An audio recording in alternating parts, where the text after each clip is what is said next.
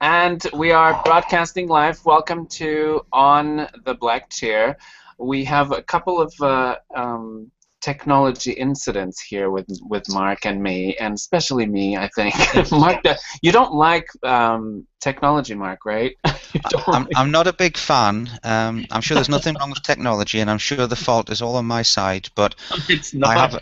have a history of breaking electronic things with my aura, with my energy. I've lost count of how many kettles I go through. I've welded washing machine drums. That's only an annoyance, but washing machines can be expensive. They Okay, can, yeah. That's right. freezers, ice over things. I, I don't. I'm probably going to jinx this. I don't break televisions. Okay, Okay, that's good. and that is a very good thing. But anything else is fair game, and it's the energy that comes off. If it's not being conducted correctly, or if I get mildly stressed or my mood swings, and it does, then things get broken. So Well, technology we're, and I we're don't gonna get on. we're gonna take very good care of you because we don't want Okay. anything like that to happen. It's all So in your hands. that's right. So no, it's in both our hands. It's fine. We're gonna have a wonderful time. So this is how long? This is what, the fourth time that we're doing this? I think this could be the fifth time. I The think fifth? we Yeah. had two in 2010, and then 2011, I believe we had one, and Yes. last year we spoke Yeah. last year, but it's been a while. It's been over a year, I believe. Yes, it has been over a year, So and that would put this at five. I just wanted to have a little perspective here. Now, the other thing that I want to talk to our viewers right now, we have 7 viewers right now. This is live, guys. If you want to, and girls, if you want to ask a question, you will have a little link there that says "Ask a Question." It's kind of obvious, so you just click on that, write your question in, ask the question, and we will see that I will see the questions. So as the questions come up, I think that there was what was the name, Mark, that I just mentioned before? Daniel, Daniel. Daniel Daniel, I Malmgren. saw. So I saw your little hello. So it's working. And so what happens here? It's sometimes people have very similar questions. For instance, someone in, I don't know, a part of the world might have a question for Mark, and some other people have the same question. And what you have to do is that you don't need to repeat the question. You just plus that question. There's a plus little a one plus thing, and of course we will see how many pluses the question has, and that tells us that you really need to be answered. Yes, that would be So the pressing question. that's a good thing. So ask away. You know that you can ask questions. The questions will be time stamped on the time that we are going to answer them. So after this is recorded, I just wanted to, explain a little bit the technicalities here. That's fine. After this is recorded, it will be an index of all of the questions that were actually answered in the show live. And if you click on that question, the video will jump to that place exactly where Mark was answering the question. So it's a really Fantastic. neat thing. So Mark, So I Carrigan. know that you have been working very hard Yes. in a new series of books, and we're going to talk about, on this show, we're going to talk about the first three, as I Yeah. call them. We're going to do another show with you after the Yes, we first are. of Yes. the other series come out. So it's the Altar of Sacrifice. It's very nice. It's a new series of books, and we're going to talk about that. What have been happening with Mark Allen Smith? Meanwhile. It has been work, work, work, followed by a little bit more work, and then on the time that I've had off, I've worked. I've even, I mean, not to say that I haven't had time off, but since the release of the Scorpion Gods, I have worked on the Altar of Sacrifice and the book following it. And I won't get into the title of the fifth and sixth books until close to the time that we're actually ready to release them. The Altar of Sacrifice itself has been, it's going to be pretty much the same size in content give or take, say 10 pages as the Scorpion God. But the current coming through that book, it's intense. It's a very powerful current.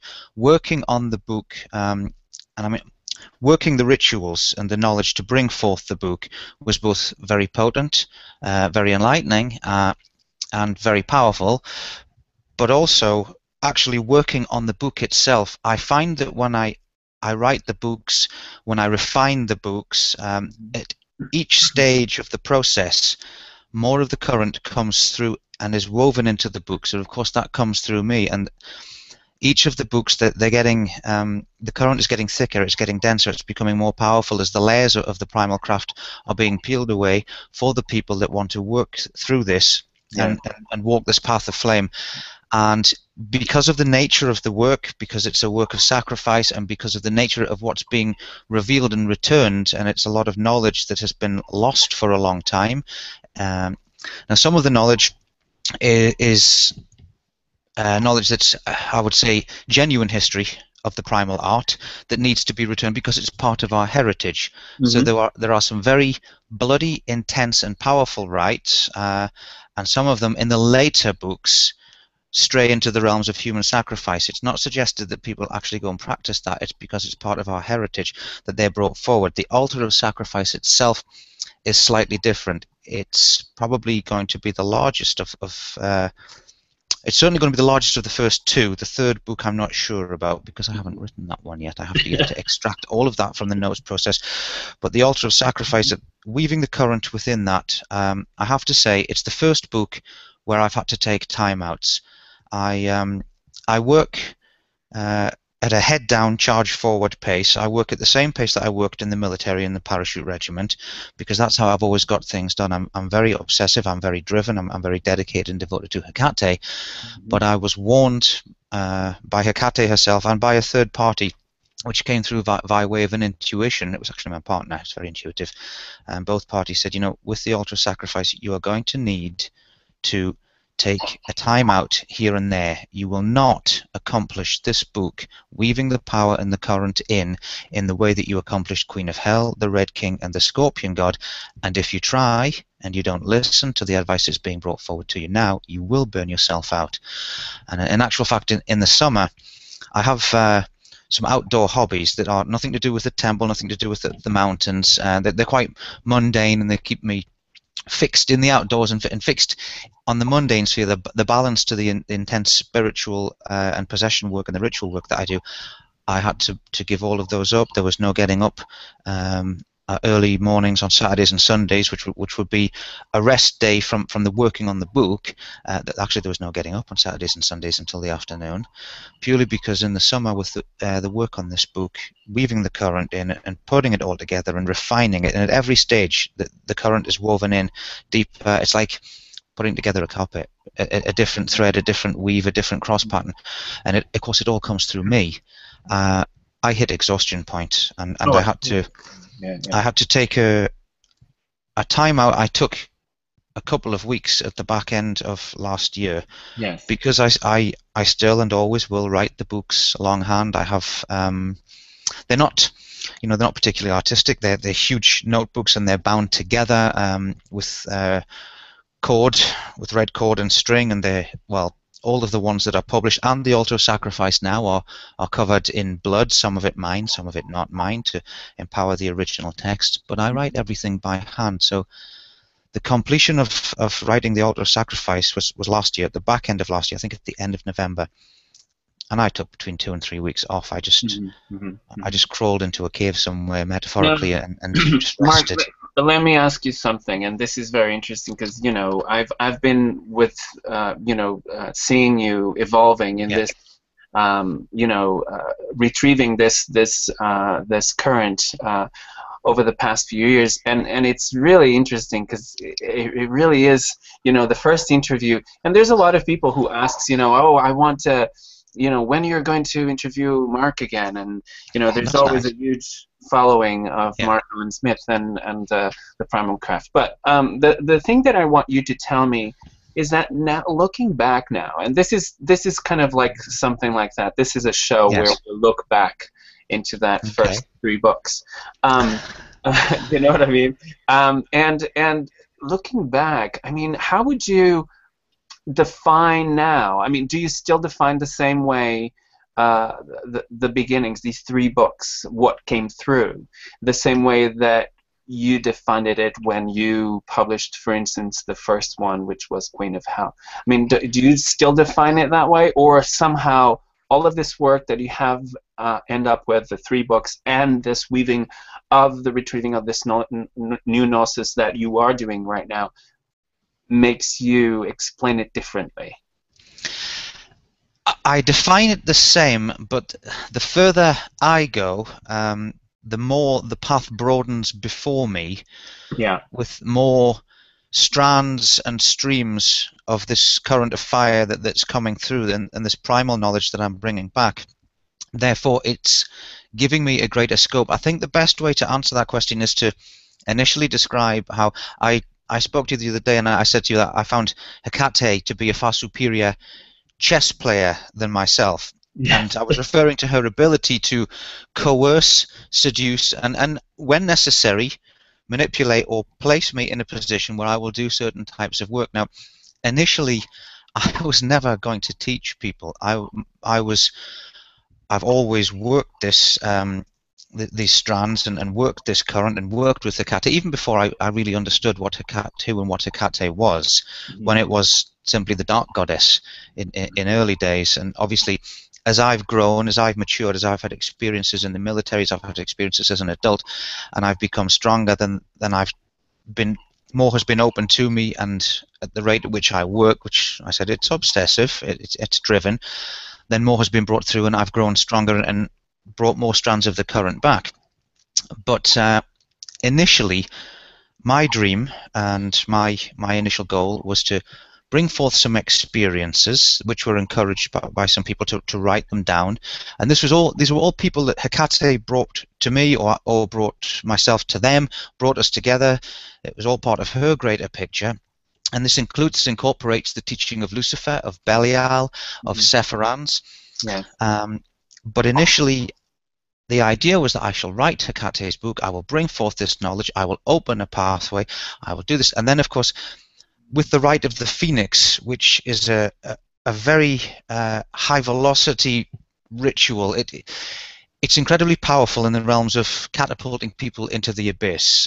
I would not say crossing the abyss, because that depends on the individual. And while I digress slightly now, I would like to congratulate the people who are listening, or who may be listening to this interview at some point in the future, that have performed the rite of the Phoenix in the last few years, those successfully, and those, you have my sympathies, that are still going through their 3 to 4 months, or possibly longer, depending on the conditions, crossing.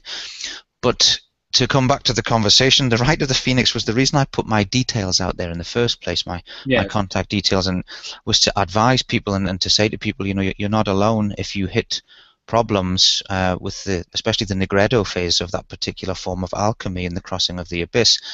And what I didn't realize then, that was obviously been part of the greater plan all the way through, was that it's expanded into Primal Craft. It's taken me away from IXAXAAR and Scarlet Imprint, and it's, you know, Hecate's plan was to have a foundation for her Primal Witchcraft for this particular current, which no doubt was her plan all along. But very often with these sorts of things, the Gnosis is different. I get the Gnosis in floods, and the more I work, the more I get. But the actual plan of how it's going to be put forward, it's like being in the military. I can sometimes be on a need-to-know basis. So it's expanded in that way.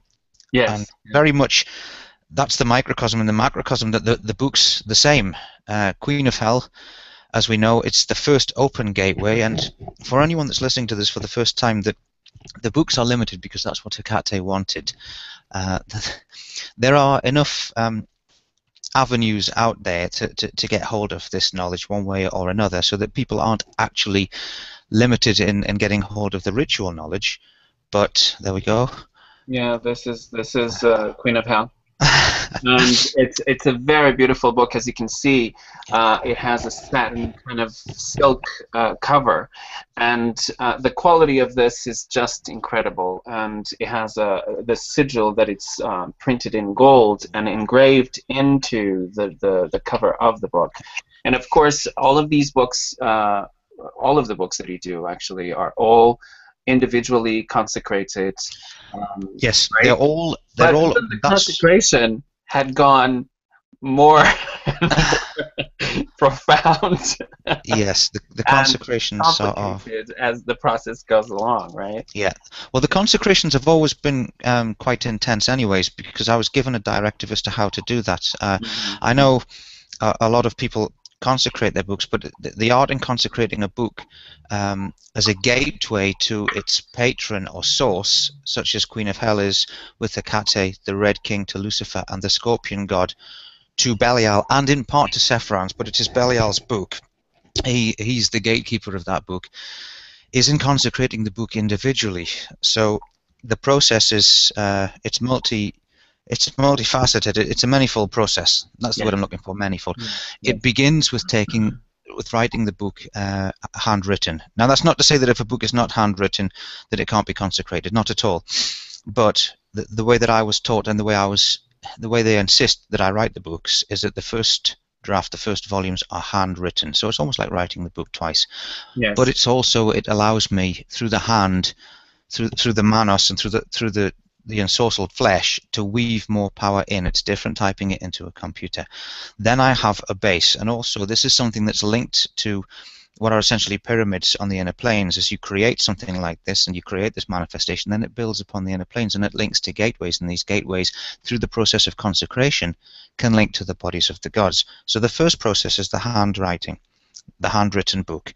Yes. Then there is the consecration of the handwritten text, and that's done now in the temple of 4 Pillars of Fire in the Spanish mountains, and the consecration is done in my own blood, and with the altar of sacrifice it was done in sacrificial reptilian blood as well. Okay. When I get the actual books, the books are hand numbered. Now the first 2 books, the hand numbering, the actual numbers of the books was done by Anina from IXAXAAR, who has beautiful calligraphic handwriting, and I don't. She does. She does. Yeah. I don't have the artistic skills of Anina or Andrew Chumbley. I do try my best to write with a nibbed pen, but the books are hand. Let me just show the calligraphy. It's really, really neat.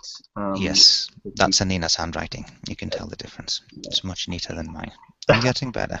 When I write or draw in possession, it's quite neat by comparison to my normal handwriting. The books are hand numbered, and then they are consecrated en masse. So you have 999 books consecrated together. Now this is done in incense, it's done in a sealed vortex, and it's done with the gateways of the demon princes cross-conjoined across the books and in possession. Okay, that's me calling in. I will call all 4, what I call the big 4 of the gods of the trident, Sephiroth, Belial, Lucifer, and Hecate, but the patron of the book takes command of the flesh through the gates of the soul, and their power and their current is ensorcelled first and foremost within that. I then consecrate the books individually. Now, within all of this, you have things like ink is blessed and consecrated. With the deluxe books, the ink is ensorcelled with my own blood. Now, I do get a lot of people asking how I draw blood, and I actually send a lot of people away and go, you know, you're actually asking the wrong person, because I'm not very medical about this. I cut. I use a very sharp blade and I cut, but the cutting for me is part of the sacrificial process, opening my own flesh, so I don't lance, I cut. And you have to be careful with that, because I've had to move around my body due to losing the feeling for a short while in my left hand a couple of years ago, because I use a lot of blood and I cut a lot, so you have to become creative as to where you're cutting. But that is part of the process of opening the skin and spilling your own life force and manifestation. That blood goes into the ink on the deluxe books. The actual and main part of the consecration process with these books is they are done individually, and it takes me no less than 1 week. And when I consecrated the Scorpion God, I live in a very large apartment in the Costa del Sol. I'm actually, we're very fortunate to live on the beach, but we live in a community, and the gentleman, very nice gentleman from upstairs, came down and knocked on the door and asked if there was a fire, because the incense was going up into his apartment. It was dragon's blood incense, which isn't the it isn't the sweetest of fragrances. It's strong and it's bitter, yes. And so, and it does a lot of smoke. I mean, it's just very smoky. Well, my eyes were streaming. I actually end up looking like, I don't know, I've been trimming marijuana or something at the end of the 8 days, because my hands are covered in resin. They're covered in incense. My skin goes a yellow color. My eyes go jaundiced. I'm actually quite ill at the end of it, because I'm using an intense amount of energy in possession. And sometimes in the consecration of the books, at one stage, about midway through the Scorpion God, I had to ask Belial to actually increase the energy level, because you're doing 10-hour days. And it's non-stop consecrating books. It takes a long time to do these properly, and the books are opened in consecration, and each consecration on each book, not always, but it can be different, and it makes you wonder, because Belial or Hecate or Lucifer or Sephiroth will see where these books are going. I don't know. I'm not that powerful that I can see where each individual book is going to go at the end of its journey, but I am very aware when I'm in possession of the different idiosyncrasies that come through, and I've seen curses go into these books. I've heard them come through my body. I've seen blessings. I've seen huge empowerments that I'm almost mildly envious of, and I do wonder, for a very short while before I move on to the next phase, who's going to get this book? Where's this going? Because the gods and the spirits are bringing through these different idiosyncrasies woven within the consecration of each book, and it does make you wonder. I think they do. I really do, Mark. I really think that the books will find their own way, because, the thing that it, and you know this because you said that to me. Yeah. One of the things that let me just say this: we are receiving the questions from you. It's very interesting, because I just saw this happening. As the questions are voted, they go up. So really cool, because there is a question here that I will respond, but let's just do this first and kind of tight up. Yes, we'll set some time aside to answer as many, if not all, of your questions as we can. Because I want there's this particular viewer of this question. I think that it's I don't know if he actually knows about the books and what the books are about, so we have to talk about that also. But what he we'll go to the question. So I just wanted to I wanted to tell you that we are receiving the questions. We'll be, I mean, and if you remember some question as Mark is talking, type it in, and we will type it in, because we'll make time to answer them. Yes, don't wait until the end or whatever. As you are listening to the show, type your question in, put it in, and then let it run, because we will answer your question. So don't worry about this. So I like this thing that. And this is not really regular writing. I mean, you're not a writer. You're more than a writer, of course. And all of this is done in the normal world of the writers, right? Yes. There is an artistic process that it's very close to magic, but I don't really think that it's even close to this. This is a person of you will give yourself to the literally to the book.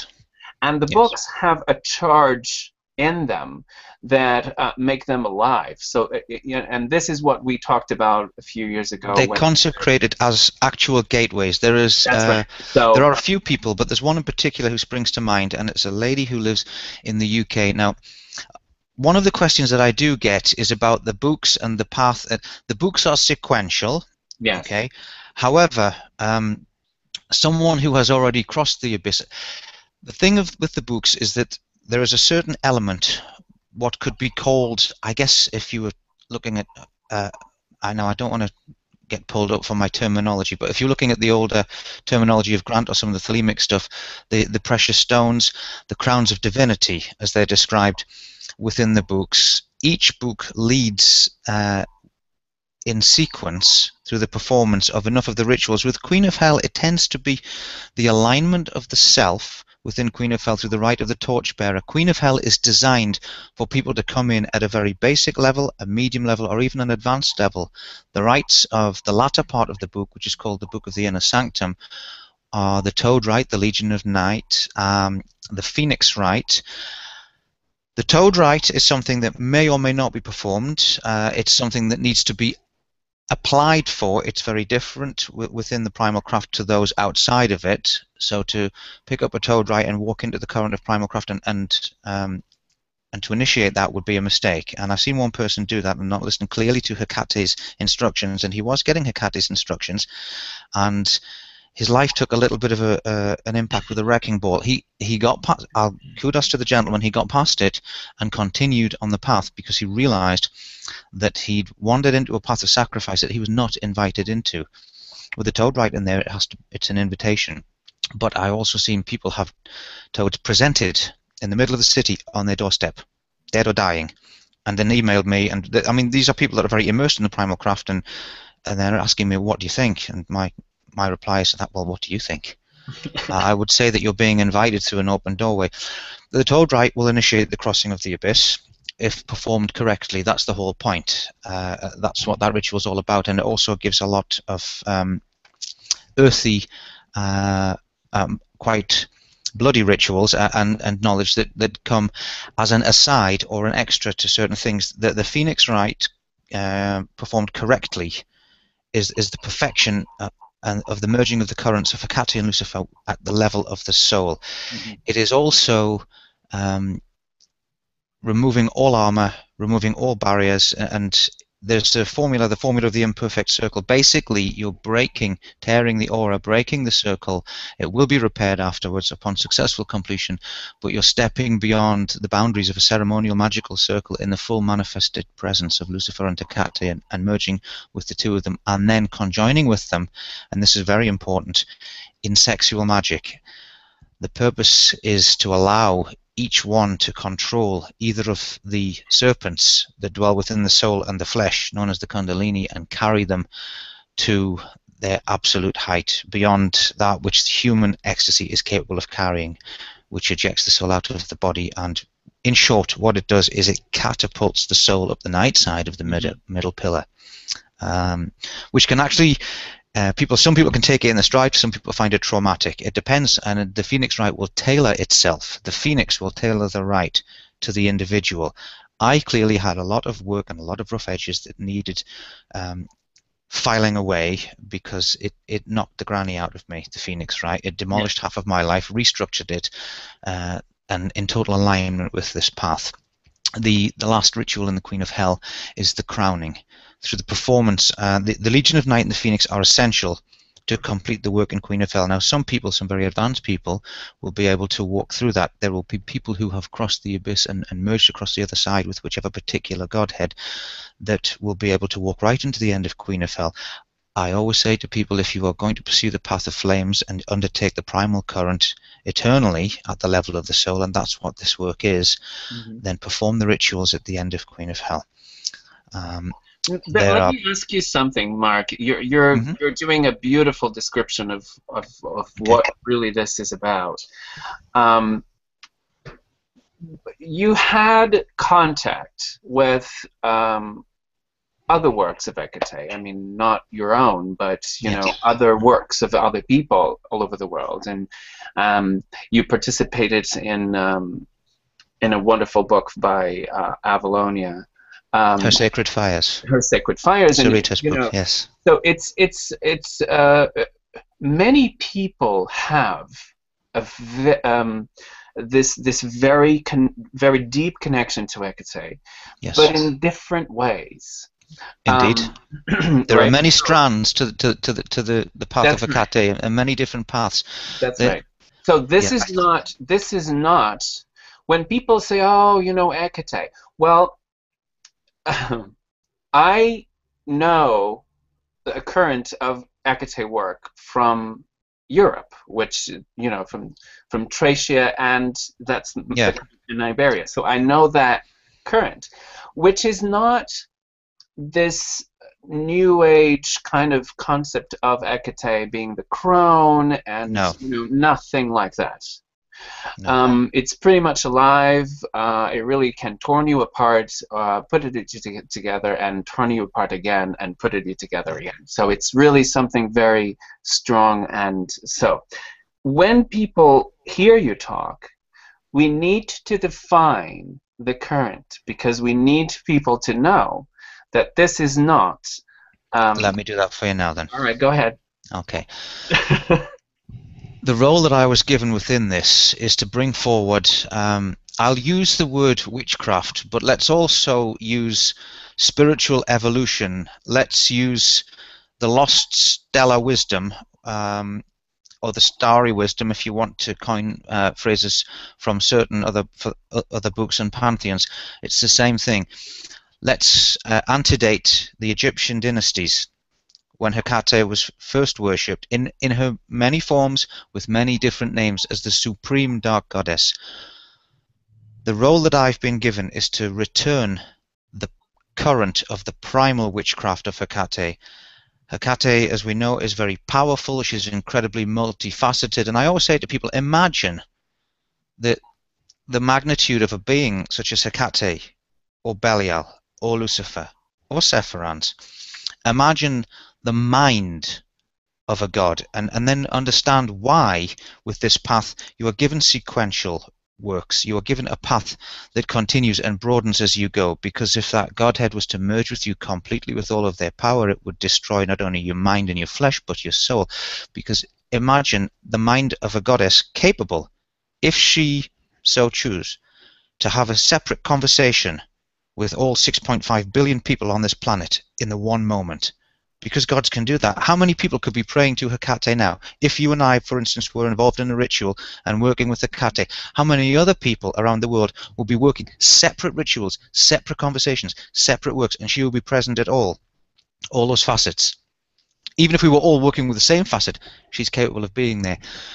So I always look at it that way, and I always tell people to look at it that way, because to look at Hecate that way is to understand the magnitude of this being and how powerful she is. So she has many facets, and there are many paths to the throne of Hecate. However, there are many that are complete, or many that are established, and there are a few with dead ends, and that's more to do with the people that have brought them forward, or perhaps not brought genuine paths forward. What is missing is the primal path. A lot of the knowledge and a lot of the things that were, for instance, and it's a well-used example that I have, the burning of the Alexandrian libraries, and various other instances like that where knowledge has been destroyed. I mean, the last 2,000 to 4,000 years, it's a blink of an eye. Let's go back 35,000 years. Let's go back, you know, before the watermarks on the Sphinx, which I think I did, and I'm not a historian, maybe 9, 10, 13,000 years before, you know, the Egyptian dynasties. Let's go back, you know, to maybe 38,000 years, 40,000 years, because we weren't, not everyone on the planet was living in caves and drawing on the walls. There were some very sophisticated civilizations. Still, the most spiritually complete and powerful civilization, and the most spiritually complete and the unbridged path, before the abyss was placed in our soul path, before it was placed in the soul of man. And the reason it was placed there was because there was so much power, so much knowledge, that we led ourselves, as the Atlantean race, into corruption. Therefore, the raw form of the Supreme Dark Goddess, the raw body upon which, although the planets are still there, the spiritual structure linking them was more circular. That's the form of Hecate. Now you see we have the tree of life, tree of death. Perhaps not in the Kabbalistic sense, it doesn't matter, but as a formation, as a spiritual path, the body of Lucifer with the abyss in, so that we have to work towards these things. There are barriers, there are bridges that need to be built with our own level of knowledge and our own level of power, so that we don't destroy ourselves, so that there is not too much too soon. There will be another fall. We are at the threshold of the apocalyptic aeon, but that is the fall this time is to do with our greed and the misuse of power. If anything, we are stunted on the side of spiritual power. We are stagnant. So there are many reasons why this path is being brought back, but within this, the current, the path, and this aspect of Hecate, it is the aspect of the Supreme Dark Goddess and her kin that was followed. Perhaps the names were the same, perhaps the names were different, depending on whereabouts in the world you were. One of the things that we've done in Queen of Hell is to, and it's almost gone under the radar, there's a, it's not a great word, reformation between ceremonial magic and witchcraft. If you look closely at the evocation techniques in Queen of Hell, taking away the sigil torturing and the chain rattling, you will see that the evocation is actually quite strong on the ceremonial magic side, but it is there with the witchcraft. Before the grimoires, before this witchcraft, before what is called, traditional witchcraft in medieval times, if we go back thousands and thousands of years to what I would call the first Faith to Freedom, when we had all of that stellar wisdom. Mm-hmm. And you'll see in these three books there is a lot of, particularly in the Red King and the Scorpion God, it's starting to seep through, and we'll get more of it, the lost stellar wisdom that's being brought back. So we've got a lot of rites, we've got a lot of sacrifice, we've got a lot of things that are in the earth with the spirits of the place, but we've lost a lot of our stellar gnosis with the fall of the Atlantean civilizations, and what was fragmented from there fueled the full gnosis of the Egyptian civilizations. But it's why you can see with the ancient texts and the ancient civilizations from Egypt and some of the African tribes, you can see the names might be different, the images are very similar, the ethos is very similar, okay? Mm-hmm. But the names and perhaps the appearance of the gods to man in their own image might be slightly different, but there is so much synchronicity because it all comes pretty much from one source that was fragmented at the first fall. So that's the purpose of the primal current, and it is different. I had there were a few ripples with the and no disrespect meant, with the Wiccan community. I had people writing to me, this is not Hecate as I see her, and I thought, well, depending on which aspect of Hecate you're following, no, it's not. It's not supposed to be. I have had people point out, well, this is mythologically incorrect when they're comparing it to the Hellenic aspects. Okay, it isn't taken from mythology. I think everyone who knows me now knows that I'm certainly no historian, but that has worked and may have been one of the reasons why she chose me for this, to my advantage. I am not challenged by history, I'm not led by history, I work direct through the inner planes. The knowledge that's being brought back, it isn't there, it was lost, it was destroyed, either at the fall, it's been lost in the sands of Egypt, it's been burned in great libraries as paternal solar cults and their crude masters have sought to eradicate the cults of the goddess, first the stellar and then the lunar, and bring about these other cults that are more like franchises and more money based and more power based than actual, genuinely rooted in spiritual knowledge. I won't sling any more mud, but we know where I'm aiming. Yeah. That was the purpose was to bring this back. So when I have had someone say to me, it's actually written somewhere, that it's not even close to accurate concerning mythology. It's not supposed to be. Mythology is the quota of legends and myths that have survived over the course of time and may well have been rewritten. Therefore, this isn't based on Hellenic mythology. It's not based on Macedonian, Thracian mythology. It's taken from direct contact with the Hecate. It's what she once brought back, and that's what I'm doing. And it's also why sometimes that I have performed rites and I've done things that without prompting, without coercion, and a little bit of bartering sometimes, and sometimes insistence on her part, practices that may have gone against the grain personally for me, that I will have indulged in because that's my devotion to Hecate. Mm-hmm. I love her first and foremost, above and beyond all others. I have a very understanding partner, which is just as well. Hecate comes first.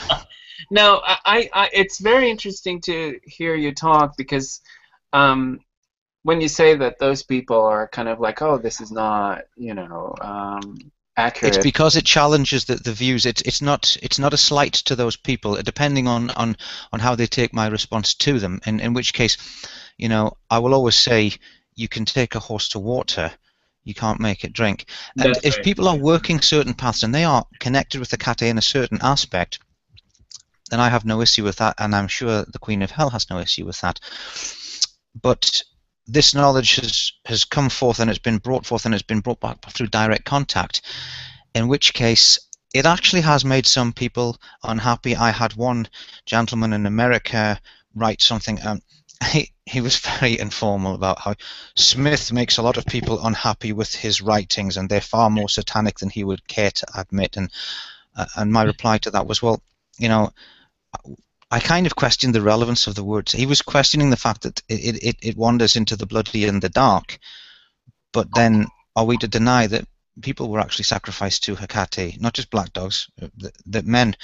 Are we to deny that due to her massive feminine power, some men in aeons past committed ritual castration on the nights of her power in dedication to her and things like that? Hecate doesn't want that forgotten. And while I'm not advocating human sacrifice, I am advocating that we do not forget our heritage, because she hasn't changed. We have. Hecate hasn't changed. So the cakes and the flowers, I had a visitor, I digress, come to Spain to do some work in the temple, and this person who was erring on the darker side of path, because that's the path that they had followed, and they had come to work with Hecate, but also with Belial, Lucifer, and Sephirans, said, you put flowers on your altars? And I went, yeah, I do. And I got this funny look, and I went, have you ever seen even a spirit such as Belial, a god such as Belial, manifest through a huge bouquet of red flowers? The manifestation, because they are, when they're in water, still living, and he's using a living medium, it's solid. And he will come forward from the flowers. I mean, okay, if he wants to manifest solid, he doesn't need any kind of medium. But they're an offering, and provided that the agreement with the spirit. I've also had flowers thrown off altars, as I've had incenses and tobaccos and things cast off altars. The Muares are all the spirits that I have altars for in the house, the three girls, the three dark fates, they are the most particular. If something does not sit well, it is ejected from that particular cupboard where the altar is, and it lands on the floor. But there are lots of different offerings, not lots of different. So, flowers, cakes, blood. My altars in my house, they're not. I don't. My personal belief is that I don't showcase my altars, which is why none of you will see any pictures of them on the net or anything like that. I don't do that. But they are working altars, so they are not like. I see some of these altars that people make on the net, on the web, and they put pictures up, and I think that's amazing. If you look at, say, Richard Dirks or Jeff Cullen, their altars are just stunning. Well, my altars are nice, but they're different, and actually some of them are quite dusty, and you've got blood dripping down these sigils. And then we have an indoor temple, and obviously the Temple of Four Pillars of Fire in the mountains. The temple in the mountains, the altars, there are no statues. Everything there is natural. They're closer to something you might see in Haiti, with the blood running down the stone and things like that, because that's the nature of the work there. It's very primal. It is. Let me just ask you one thing, because yes. There's one question here. I'm gonna select it. Please do. I'm gonna select this.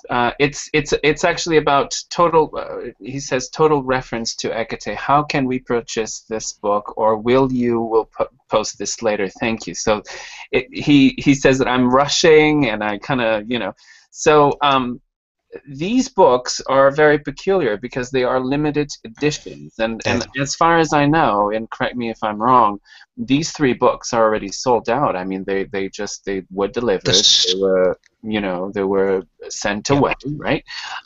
So how did the people now can go about this? I get questioned, and I also there's the odd. There's the odd slighting arrow comes whizzing past me in Crossfire, where people point out some people don't agree with the fact that the books are limited.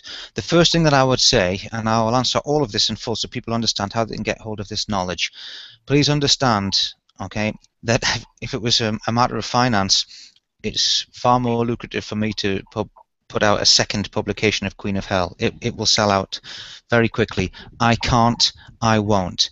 It was made very clear to me that there will be 999 consecrated gateways as direct links, consecrated as direct links to Hecate. Now, what I was going to say earlier was that there is a lady in the UK, and she doesn't actually work ritually through the books. She uses the books as gateways and goes wandering through them and works with them, and she'll use one book or she'll use a combination of books depending on what she's doing and how she wants to do it. So the books were consecrated as gateways, something that's been picked up on by the author Stephen Sennett. When handling Queen of Hell, his quote-unquote, he believes it acts as a direct conduit to the source, Hecate herself. There's a gentleman in America who took several occult books out into the countryside. I won't name the others because it's not appropriate. And he took the Trident books, the Trident trilogy, out, and he doused the energy at different levels from them, and the contrast was stark. Some were just giving little indications in the Trident trilogy that it was shaking his sticks all over. He went back the following day when the books obviously were in his house, and he doused the areas where the books had been placed, and there were still vortices of energy, but only where the Trident books had been placed, not where the other books had been placed, which I would like to attribute to the fact that they are correctly consecrated as gateways to their patrons. Now, that was Hecate's will, and it remains Hecate's will. We live in an age. One of the challenges put before me with the gods is that we live in an age where people believe that, well, I want it now, I hit the order key and I have it now. And it's an age fueled by greed. Our ego and our appetite has been sharpened to a ridiculous degree that we have a false sense of our own importance and power, which is why we're destroying this planet. Okay, so we've forgotten the days when people, and I'm talking, centuries or even millennia ago, where there would be one handwritten book, and to bring this knowledge to other people, people would walk across continents and bury their families and their loved ones along the way. People would, biblically or in legend, climb mountains and scratch things out on bloodied fingertips. One of the reasons that the Path of Flame in its entirety that leads at the end of the Scorpion God to the final initiation of the soul of man in fire, which is a free will casting of the soul in judgment into Lucifer's fire. Judged positive, then the soul is carried at a spiritual level to an evolution beyond that of, let's call it, the wheel or the preordained path of spiritual destiny and evolution of man. It's taken to a higher level, what I would call the God soul. It's basically, if you imagine crossing the abyss as the first big leap, well, this would be several leaps beyond that. And the keys and the crowns and the paths and everything that one needs is within the three books. The reason that they're spread within the three books is because that's what Hecate wants. People who are devoted. It is a metaphor, although, well, yes, it's a metaphor, but sometimes it has occasionally felt like it's not that metaphoric. With devotion, what she wants is devotion. I have nothing against people that work eclectically. There are a lot of people who work with my stuff, and they work alongside other things. But if you're going to walk to the path of Hecate and you wish to walk eternally to the realm of her throne, she may wish to see if you will crawl across hot coals for her. Therefore, you can't order this at the tap of a key or a fingertip. And it's about work. It's about pilgrimage. It's about bringing these three books together. That said, the second-hand book market, I know, it's quite a vile place, and it's full of great white sharks who sell my books. And I have an anti-club of I probably have an anti-club of a few occultists because I'm very blunt, but I have an anti-club of eBay sellers who don't like me because they've been told to naff off, and I do as best I can eradicate them so that they don't hawk the books, and so some person who may have just discovered this work doesn't realize that perhaps the Scorpion God is the only one that's still in print. I have the Scorpion God. They can purchase it from me at Primal Craft. They may end up, because it's on eBay, the Scorpion God, I've seen it on eBay for like $300. It's in print for €60 at Primal Craft. That's why I get rid of the eBay sellers. And they will take as many books as I will sell them. So I don't sell them any, and they will sit on them.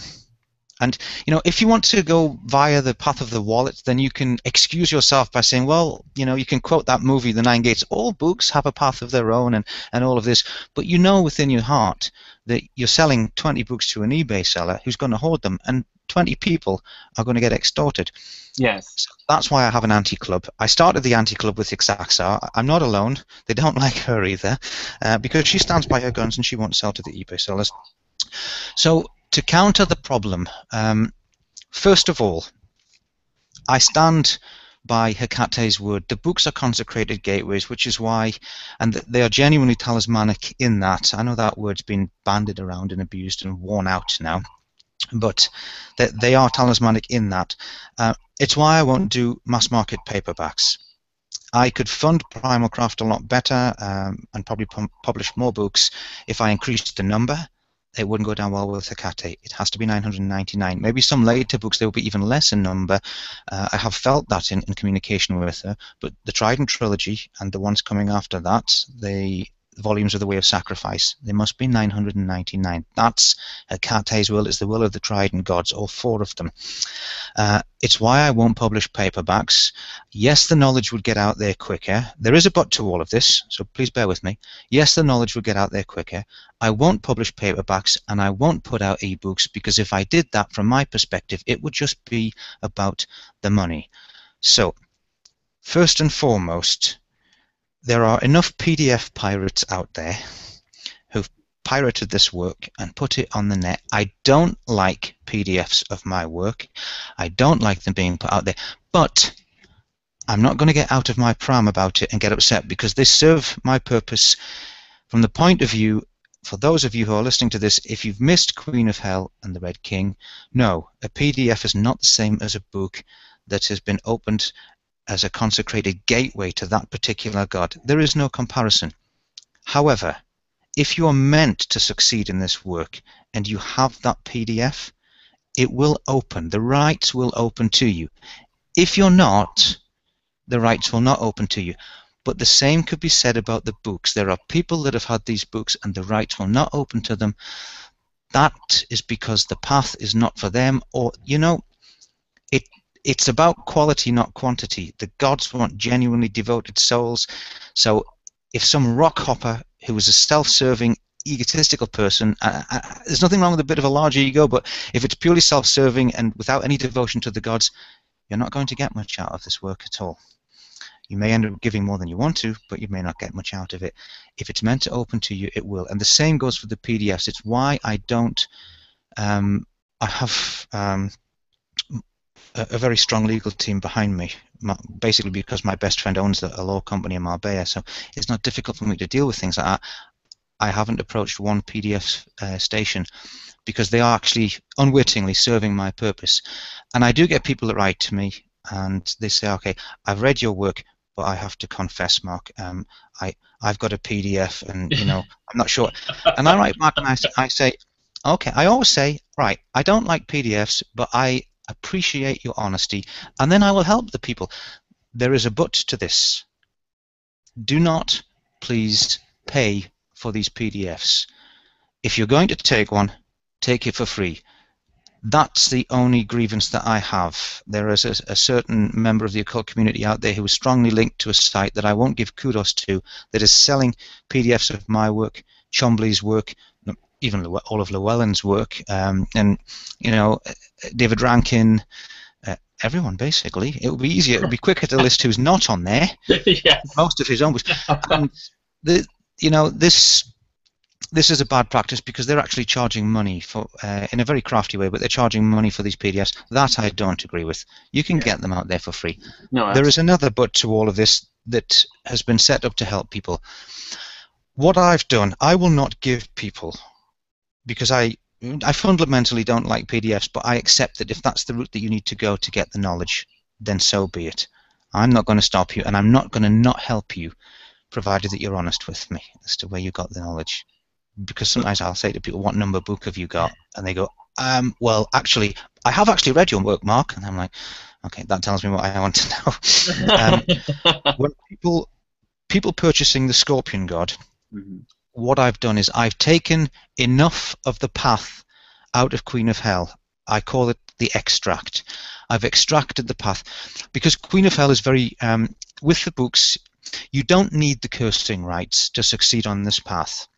You don't need some of the rites out of the Red King to succeed on that. There is a core element within these books that will allow you, with enough dedication and devotion and drive in performing these rites in devotion to the gods, to succeed and attain that level of spiritual evolution and empowerment. Mm-hmm. I have made the extract already. I lie. I pointed out the extract. My partner made it. The extract already of Queen of Hell. It's my retarded technology skills. I can't split a PDF, I confess. And so what happens is, when someone buys, I won't give it out on a whim. I won't give it out to the... I've given it to a couple and I've stopped doing it. If someone purchases the Scorpion God and they make it clear they don't have Queen of Hell or the Red King, I will give them the extract of Queen of Hell. Everything that they need to succeed, and it's broken down as a course. Yeah. And it's free. If they purchase the Scorpion God, I give them the extract of Queen of Hell. They can then go and work that. I will not, however, give them the extract of the Red King until the following year, when I can see from their emails and from what they're telling me that they have worked the path, completed the Legion of Night, the Rite of the Phoenix, and the Rite of the Silver Star at the end of it. Mm-hmm. Because I won't give it out just for reading curiosity. If people are genuine about walking this path, then that's... So next year I'm expecting, it'll only be a few people who've taken the extract, who will work through this. They're going to come to me and go, okay, can I please have the extract of the Red King? I haven't made it. I'm making it in December. And so that's how I've cured that, because very good. It would be financially lucrative, more financially viable. I work against myself in marketing. I work against myself financially. The books themselves are not cheap, no. But I'm not the greatest businessman in the world, because I'm one of the few who will stand by the instruction that I was given, and that is, I will not reprint or otherwise republish Queen of Hell. So no ebooks and no paperbacks. I have no issue with people. I have friends such as Mike Cecatelli who put out the ebooks and things, because they've done that from the start to get the knowledge out there. Okay, and that's a different thing. Yeah. But I was told from the start, no, e punto, you don't do it. So it was only 999 of Queen of Hell. I hope that answers the gentleman's question. You do follow the Queen of Hell instructions. I do. No, you don't. You don't go against Hecate. I mentioned the other day there was a ritual. It was a very powerful and a very important ritual. It was a sacrificial ritual, and bearing in mind that if I'm honest, I do class myself as one of the boys, as in Hecate's fold, because I'm doing her work and it's important work. So I get a certain amount of leeway and a certain amount of slack. And there was this ritual. Look, I'm not saying I wasn't going to perform it. I'd been performing the rituals of sacrifice. This particular ritual, if I'm really honest, it went against the grain, and I didn't want to do it. I was dragging my feet, and Hecate kept coming through. And at one stage, there was a nigh on solid manifestation with a questioning. And the terminology is betwixt Hecate and I, but to put it in plain English, it was, are you trying to prove a point? Do you is there something you want to speak to me about? I have asked you to put this ritual out. In the end, I would have done the ritual, but let's just say I dragged my feet for too long, for 11 months, and that's not like me, but it was a very bloody ritual. It was a ritual that I wasn't in a rush to perform, and it was heavy on the heart. It ended with me having a little accident and some injury, in which the accident involved a black dog, a black cat, and a very, very powerful and stern manifestation and possession. So I had possession, I had bilocational manifestation, and let's just say I got my wrist slapped. I can assure you that shortly after that ritual was performed with gusto. It's the only time I've ever come close to letting her down, and it won't be happening again, because it's what I call a shunt. Yeah. If an angel or a demon or a daemon or a god gives you a shunt, their idea of a shunt is it's a persuasion, it's a reminder of who you serve. At the human element, it can be a little bit like picking yourself up off the road. Yes, yes. Or out of the nearest wall. Mm-hmm. So now, we have a couple of questions for you. We have two. let's take them. One, the first one is from Jason Heading. I'm going to select that. Okay. So Jason Heading is saying, "Hi, Mark. Is the Hi, Jason. Sorry, go ahead. No, I was just saying, hello, Jason. No, hello, Jason. So he says, "Hi, Mark. Is the ceremonial methods in your work a reflection of your own personal choice of method, or is it something that comes direct from the gods?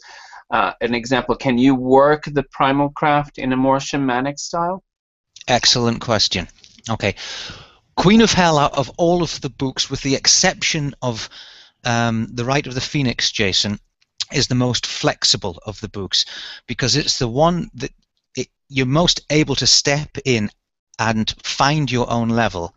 An absolute beginner would need to say, I always advise absolute beginners to go and take Mastering Witchcraft, because although there has an eclectic element of using the different god names vis-a-vis, like, say, 70s or 80s Wicca, the book itself is an excellent foundation as a first open door, and it bridges the gap from total beginner to Queen of Hell. And Houston was excellent, in writing that book. I actually class it as a very good book. With more advanced people, they're able to find a level. So you've got people that are coming through from, say, the shamanic side or the ceremonial magic side. To answer your question directly, it was given to me to perform that way. That one of the things was, and it seems, in actual fact, in retrospect, from my own personal viewpoint, Jason, it seems a small matter now, but there was a time when there was a divide between ceremonial magic and the witchcraft, and that divide was a bit of a gulf. And when you think that, the actual practices before, say, the church and whoever got involved, before things had to be hidden within Christianity, and before the formation of certain grimoires, even the non-Christian ones, okay, and ancient texts, then things were worked in a slightly different way. It's kind of like a very basic and an outer gateway to re-merging the witchcraft and what is essentially the ceremonial magic. So the answer to your question is that it's something that I worked, but it was a directive that came from Hecate, both Hecate and Lucifer, that particular directive. It's also a method, because Queen of Hell is an introduction and the first open gateway. The method of evocation in that way so you've got invocation and possession. It shows the external manifestation, that using the triangle in that way. As you know, Jason, I'm sure you know, it helps evolve other aspects of the self. It grants you more power, and it gives you more experience and evolution in that particular area, and the two gel nicely together. So could you approach it from a more shamanic point of view? Yes, you could, as long as you're sure that you will get that experience of external manifestation, not in a bound area. The triangle within Queen of Hell is the manifestation triangle for evocation, is used purely as a focal point, a set point within the universe, within the temple, within the room, or within the wilderness or the forest, or wherever you happen to be using it, on the beach on a couple of occasions for myself, for the spirit or the god to come forth. As long as, whether you're using a triangle or not, if you're getting that external manifestational experience, then there would be no harm in using a little bit of flexibility and not hand-railing the text of Queen of Hell too much. So, in short, yes, you can do that from a shamanic point of view. Thank you. Is this what you're talking about, right? Yes, it is. Yeah. What you've got, obviously, is the dragon biting his tail speaks for itself. It's a representation of the dark circle, of the vortex that's cast as the gate of knowledge and death, in which the witch or magician will stand, and then you have what is essentially the classic triangle, with slight alterations. Hecate wanted her name as the supreme dark goddess, as first among the gods, placed at the center, and then you have Queen of Hell, Hecate, and the Tacit Tower is both a stellar envoy of Hecate and a formula for opening the dark gate of knowledge, the gate of knowledge and death, and for actually casting that particular, or creating that particular vortex that you'll work. And as some people, I guess, the magicians would describe as the center of the universe, etc. Now we haven't. Oh, sorry. Does that answer his question? I think so. Yes. Well, he Okay. can't say. We hope so. Well, he can type up if he needs more detail. Yes. Yes. Now the other question comes from Kevin Paul, and let me select that. Kevin Paul says, concerning the rite of the phoenix, are the transmutations and elevations of spiritual energy that are initiated by this rite a cause for concern to a partner, close kin, that is, children, family members, during the 3 moons? Okay. They can be. They will not harm, provided that the crossing of the abyss is successful. You need to understand. First of all, forgive my manners. Hi, Kevin. Okay. First of all, the crossing of the abyss. If the abyss is not crossed, then it's going to create destruction in the mind and within the person. I don't think I need to go into detail to describe. There's enough written in magical history and in spiritual knowledge about failures of the crossing of the abyss. If you fail, you fall. There's going to be problems, and that could destroy your entire life. You know, there is the possibility. Let's pick some favorite example from the past. It's debatable, and I don't want to incur the wrath of the Thelemites. It is debatable from some people's written perspective, and I'm almost quoting other people's work here, whether Jack Parsons actually successfully crossed the abyss before he had the accident with fulminative mercury. Let's just say he was under a lot of duress. So someone who was struggling to cross the abyss, or who has failed to cross the abyss, there is the possibility of suicide. There is the possibility of accident, or just complete insanity. However, as regards the energies coming off you, they should not do any damage to the family. I will, however, give you a personal experience of my own that is alluded to in Queen of Hell, and it's about the entity that was coming through, and it was coming through me. When I did the Rite of the Phoenix, when I was at the latter part of the abyss crossing, or possibly even across it, I don't recall if I'm honest, but I know it was at the later stages of the Phoenix Rite, and the later stages of assimilating all of that energy. My soul was open as a gateway, and we had an entity coming through, and of course I'm lying next to my partner in bed, and if anyone's ever experienced how a goetic entity in your early days, some of them will come through and they will grab you, or entities will grab you and they will wrap themselves round you, and you can actually feel it's like being physically gripped, and you can feel their energy, you can feel almost their skin. It feels like prickly heat on sunburnt skin, but then they ignite. Some of them ignite the sexual energy centers, and they'll ride off that. They'll drink a bit of it. There's a mild form of vampirism. They're reading you and they're feeding on you, your energies, and exploring you. And some of them will ride off the fact that people go when you're in dream sleep, and you're wandering, and they come and they grip your astral self, your soul. This entity was coming through my own body, my own gateway, and it was gripping me, but it was a tentacled entity, and it was gripping Emilia, who was lying next to me, and she would wake up in shock, and her adrenaline would fly, and of course this big entity's drinking that fear. It's drinking the adrenaline, and I had to do some. At first I had no idea who or what this entity was, only that it was very old, very powerful. It was a huge entity, and it was very primal. I went to Belial to stop this, because it actually laid the blame at Belial's door initially, and that didn't go down well. Then it wasn't Belial, but Belial I found is an adequate gatekeeper. Belial, or if you're going to call, as is advised in Queen of Hell, Cerberus. But Belial commands the path of the heights and the depths, as he who holds the macrocosmic trident of Hecate. He has the ability to open the path. Okay, he's the link between Hecate and Lucifer and man, and he has the ability to open the path between Hecate's throne at what I would call Eden, down to Sephiron's throne in the Atlantean depths, where this entity was coming from, Edom, the original universal structure. In short, the entity, for those who have read the Scorpion God, was an entity called Lomos, and he's a primal Atlantean god. And all I knew from contact is this entity's reading me. I've got enough experience and enough power to be able to read it back. I can't take an entity like that on. And I thought, what the hell does it want?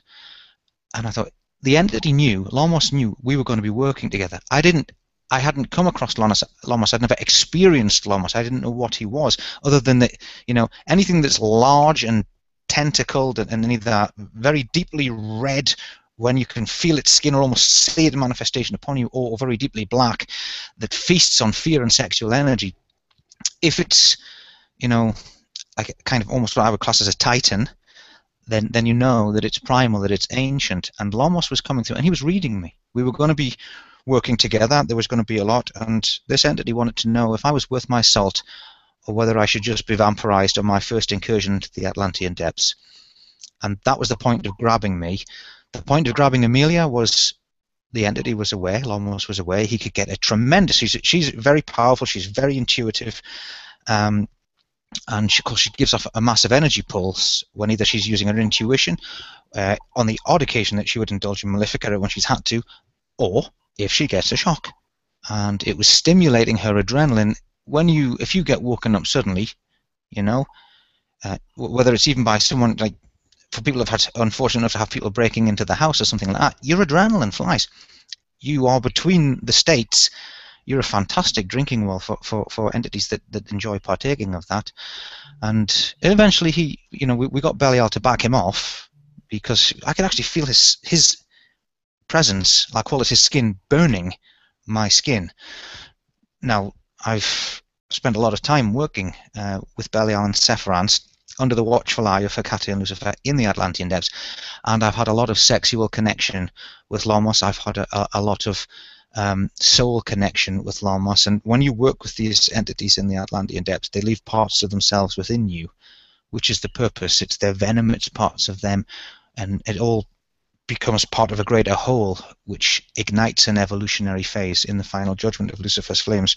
But when you don't know what they are, when you haven't met them at first, and you get strange things happening, you cross the rite of the phoenix and you cross the abyss, or you're crossing the abyss, a lot of energies, a lot of strange things will happen, and people get manifestation.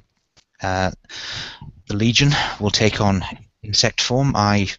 During one element of the crossing of the abyss, I had flying ants, an infestation of flying ants. That with the uber heightened energy, and the fact that not just through my third eye, but actually within, the best way I can describe it is looking up from lying on a bed and seeing in actual space before me a wormhole opening, and seeing what people call the City of Pyramids, which was an indication to me that I was successful in the crossing. But it was like looking out of the door of a C-130 Hercules aeroplane in the parachute regiment before you're about to jump down. It was actually like looking down. There are all sorts of strange phenomena that can happen when your consciousness and your soul is elevated far above any level that's previously seen. And it can sometimes reverberate off into those around you. Because bearing in mind, your soul is powering your flesh, and your aura is surrounding your body here. So your aura has a lot of gateways in it. It's why people who indulge in too many recreational drugs and push the envelope too far have torn auras and things like that. So my aura breaks electric things. Things will resonate through your aura, but you also have to be mindful that the abyss is one of the ultimate tests. Some people will never cross it, Kevin. Some people will not be allowed through there, and some people will, by their very nature, fail. There are no guarantees. There are no handrails. I found Hecate left me and stepped back, because that's the whole purpose of the crossing when I went. And then Lucifer systematically took my life to pieces while showing me just exactly how small I actually was in the Nigredo phase. I mean, I was on my knees, and at one stage, I'll openly admit, in tears, because the strain on my mind was just, it was like nothing I'd ever experienced in or outside of the military or anything else. But the key to all of that sort of work, if you are concerned about it, is faith.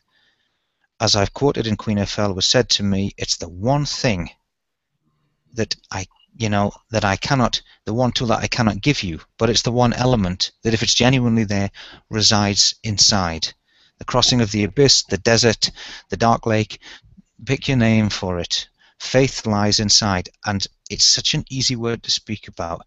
But when it's really tested, the only way to test faith is to take everything away, to make you think it's all going, or to take it all. Will you still worship Hecate and Lucifer then? My advice to you is yes, or not to embark upon it. Because if you're concerned, then plant your faith in Hecate, that your family and those around you will be fine. The abyss is your test, and if, you know, when people go through that, you're going to have enough to worry about through the rite of the Phoenix. If you're successful in initiating the crossing, let everything else around you run concurrent, and place your family. And even it would be worth writing a prayer beforehand. Before I undertake this ritual, I would ask that whatever happens, you know, please look after my loved ones. There's no harm in that. Absolutely no harm. We're so, sometimes we get so engrossed in the fiery or bloody or you know, hellfire and brimstone elements of our rituals. A little bit of devotion and love and a simple prayer, it can be very powerful as well. I hope that answers your question. Anyways. Well, I think it did. You know that Jason actually posted as in the questions, but he actually posted that Jason, the early question about that ceremonial magic, he said, yes, it did. Thank you. So we were wondering if so I think it did. Now, there's a couple of other things that you know, we should talk about. We talked about Queen of Hell, and of course there are more. The Red King is one of the most beautiful. I like blue. It's just because of that.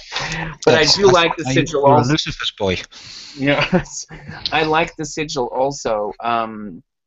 And this is the sigil. The book is exactly in the same material as that silk, beautiful cover, and then this is the engraved gold.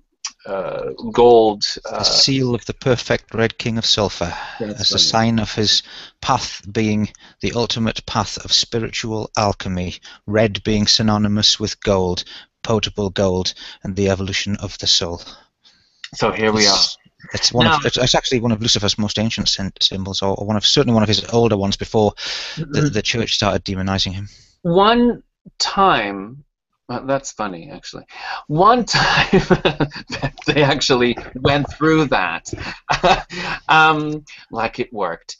So the thing is that it's very interesting because you told me once that these symbols, all of these things, and including the things that are inside the artwork that it's inside, you actually go through it and you receive these, but you tell the artist, right? So it's almost like a police portrait, right? So you just go, well, he's like this, and then I see this, and then he has the eyes like this, and so how is that process? I mean, is it Jules? I know that, you know, you can write them down and kind of, you know, you. Well, I'm not a great artist. I mean, if you look at some of, if I were to go in the other room, I've got a chest with almost 26 huge hardback books of all my work in.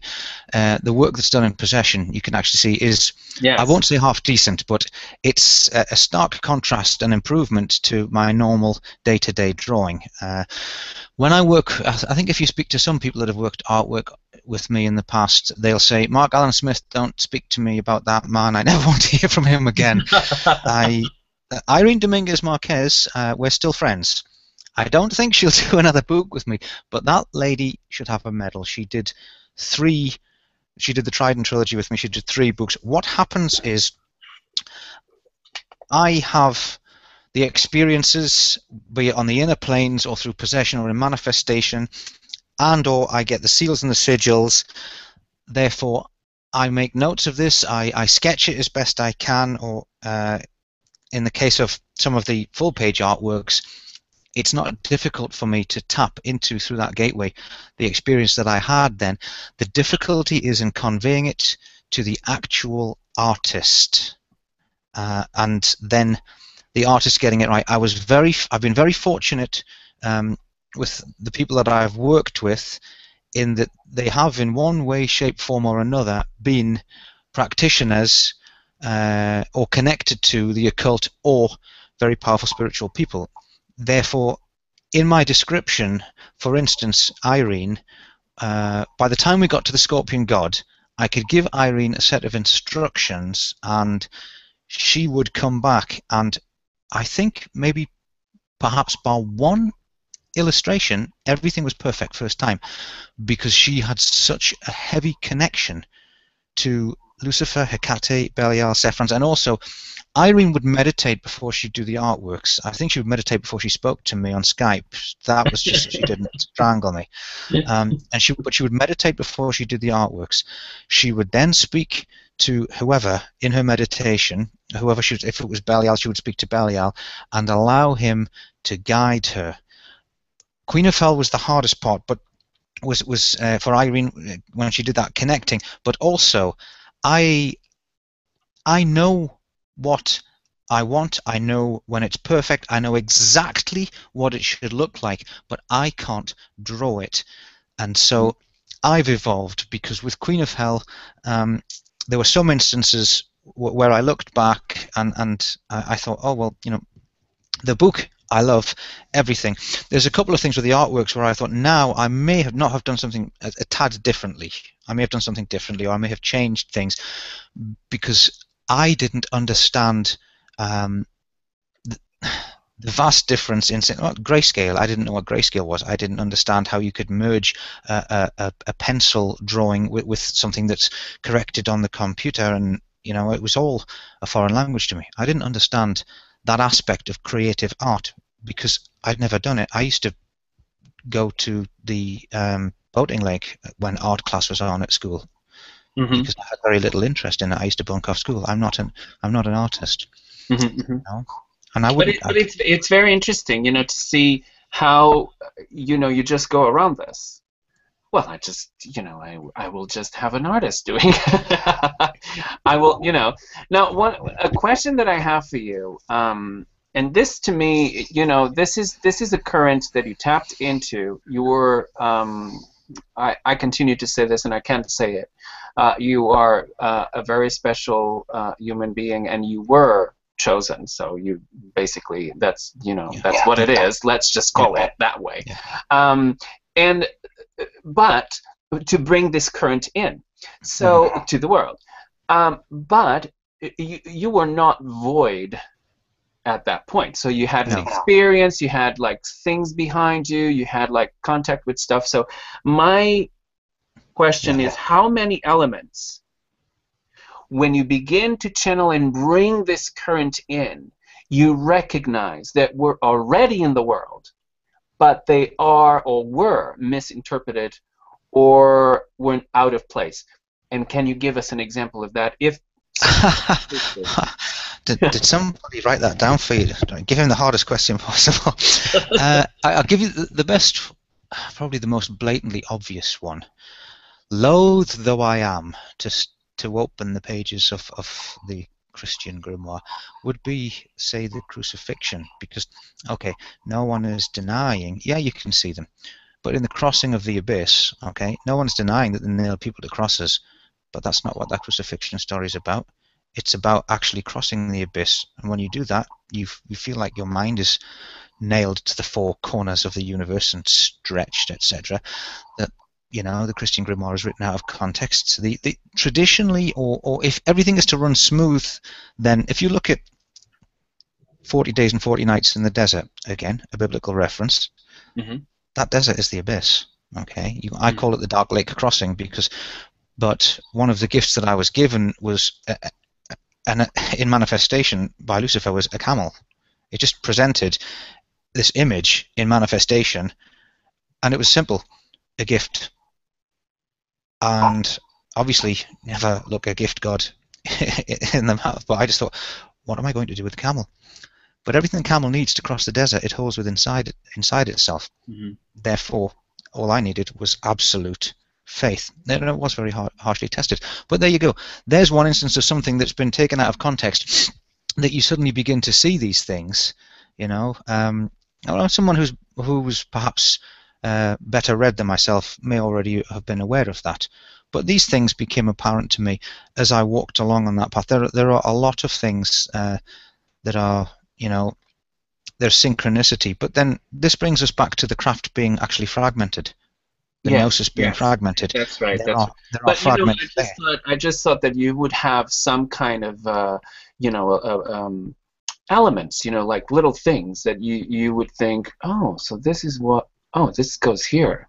You know what I mean? Because now you're putting it together. You're bringing this gnosis in, In a and way, it's, yes. It's like you there are know, jigsaw puzzles. It's broadening, and it's like a river broadening, and you know, you pebbles on the shore. The more it broadens, then the more pebbles it connects with. Those being yes, the little elements that you think, oh, so that is actually a part of this. yes, yes. I guess so. Yes, yes. But I don't always get that much time to contemplate things like that because No, of course not. Because of the level of the level of work. There are little things that absolutely, sometimes come together, you know, yes, yes, little things like that. yes, If I'm honest, I do actually tend to get swept along. I mean, it's the last few years have been very intense because one of the things about bringing this knowledge forward is the actual. It's not just teaching people. It's not just advising people who write to me and um, who come to me. It's the Temple of Four Pillars of Fire and the opening of the Four Pillars of Fire. Now, we did the temple a few years ago. Hecate approached and said, "You will build for me a temple, child." And I thought, yeah, okay, absolutely, I will. Being I a very remember that. I staunch, remember that. but and then after the whole possession thing had ended, and I thought, I don't have two brass pennies to rub together. How the bloody hell am I going to? But I wasn't thinking about it laterally. I was thinking about temples with golden pillars and banners, and that's not what the first temples were about. The first temples were talking a sacrificial temple, although not all work in there is sacrifice. It's I was when I was prompted to go and do it. Belial gave me a strong push for a forest altar, and Hecate came through, and it's now time to go and locate a position for this temple. And you need to be able to go forward and work this. And of course, when Hecate comes forward like that, there is an element in the way she delivers things. It's like, please don't bore me with your logistical nightmares. Go and do it. So I'm going up into the Spanish mountains, and can you see my hands? You know, some of it's like that. Yes. And Yes. I just thought, Yeah. where am I going to be able to build anything here? And I was out for, I was only out for, it wasn't a huge pilgrimage. I was only out for about half a day. And I know the area so well, and I thought, how am I going to do this for her? And I thought, I'm going to be out here for a week looking. And then I just got this little lizard went shooting off the path, and I thought, no, it's not going to be that obvious. And there's this little overgrown. It wasn't a track. It was just you could see people had maybe walked there in the past. Sorry, and I thought let's see what's down there. And I walked down this slope, and the next thing there's this plateau, and it's hidden and it's concealed in these trees, and it actually levels out to that. And as I walked up, I could feel the energy. Also, I could see a shimmering outline. Okay, not solid, of Hecate herself. So I started to pick up pace, and I was like a child getting all excited. It was like an Easter egg hunt or something like that when you're a kid, you know, in the bushes. And as I ran forward, there's this circle of sunken stones, partially collapsed in, but it was the energy, it was the feeling. Let's put it this way: she got a hold of me very strongly, and we engaged in sexual magic and communion and possession there and then, in the middle of the afternoon in the Spanish mountains. It's concealed, there's no one around. That's the purpose of that place there, so which is just as well. And I thought, this is it. And then we had the avatars coming in, you know. I began work pretty much straight away because a lot of the rocks needed mining out of the ground, and I had a hand trowel. So I spent maybe 3 months going up there every day, mining these rocks and rebuilding the eastern wall. On the eastern side, you can walk up to it. On the southern and northern side, it's completely sunken into the ground. But also, there was a format of outer circles and outer pillars of fire, so that she was going to guide me in opening a vortex within, and the outer four vortices, which would be the microcosmic physical manifestation of what would be the four thrones of the gods, the four pillars of fire. Now, I did try the other year to open one, but and I don't want to get too fine a point of it, things weren't done properly, and it wasn't opened correctly. However, in the scheme of things, it's a minor setback. Let's say omelets and egg syndrome, okay? You can't make one without breaking the other. So you're going to have a few silver medals and a few minor setbacks. Opportunities are presented to people, not by me, I am just the gatekeeper, by the gods, but people find me very difficult. Some people find me very difficult to deal with. I've been. One person said to me, egotistical, aggressive, paranoid, and borderline megalomaniac. The first three I'll agree with. The last one, absolutely no chance, no. But the energy, the work, I can be a little bit paranoid. I'm extremely aggressive, and anyone who works in this field is going to be, you know, particularly beyond the abyss, is going to be very strong of ego. The clashes or the problems that I have with people are very much in the form of a lot of people come. I get a lot of powerful people, very dedicated people come to do this work, but you also get people that come and they want to bend the work to fit their ethos, bend it for their own kudos.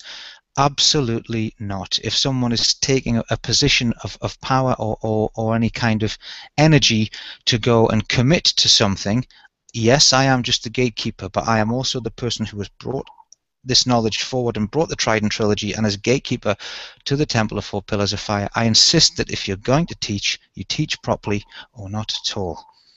Everyone has different methods of working this knowledge behind closed doors or out in the open forests or on the beaches or the fields or wherever they work. But to teach it, then you can't square peg round hole. It's got to be taught properly, and I'm very defensive of the actual current in that way. What are you saying? You're saying that there are people who actually are saying that, oh, I'm a teacher of the... No, I've had people come and saying that they want to be, you know, or they heard that someone, right. You know how it is. You know, this all gets there. Somehow there will be people saying that they were initiated by you in the mountains of Spain, where they weren't actually. You never heard of them. I'll soon correct them on that. I mean, I like to keep an element of decorum, but I am actually very aggressive, and I have absolutely no qualms about, if necessary, you know, sorting something out in public. I'd rather not, but if I have to, I will. I'm a former parachute regiment soldier.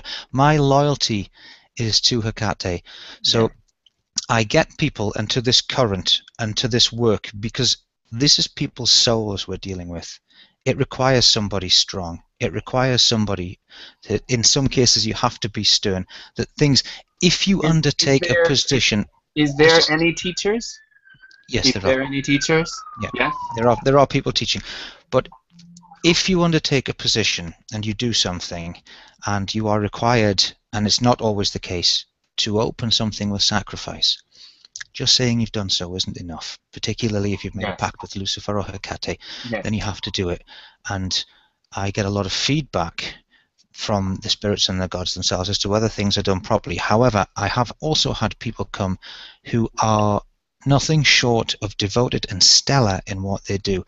The lady who was doing, and it's a long-term project, the lady who was doing the Garden of the Fountain of the Gods, if she says she will do something, she will do it. And she has undertaken some works that were initially maybe uncomfortable for her, but she's done them in acts of devotion with Hecate, and I get people that you can just see are brilliant. I get people inquiring, and I read them. I will read someone through their emails at quite a deep level. I need to be able to do that. It doesn't mean that things can't go wrong, because people are given opportunities, and there is the element of free will.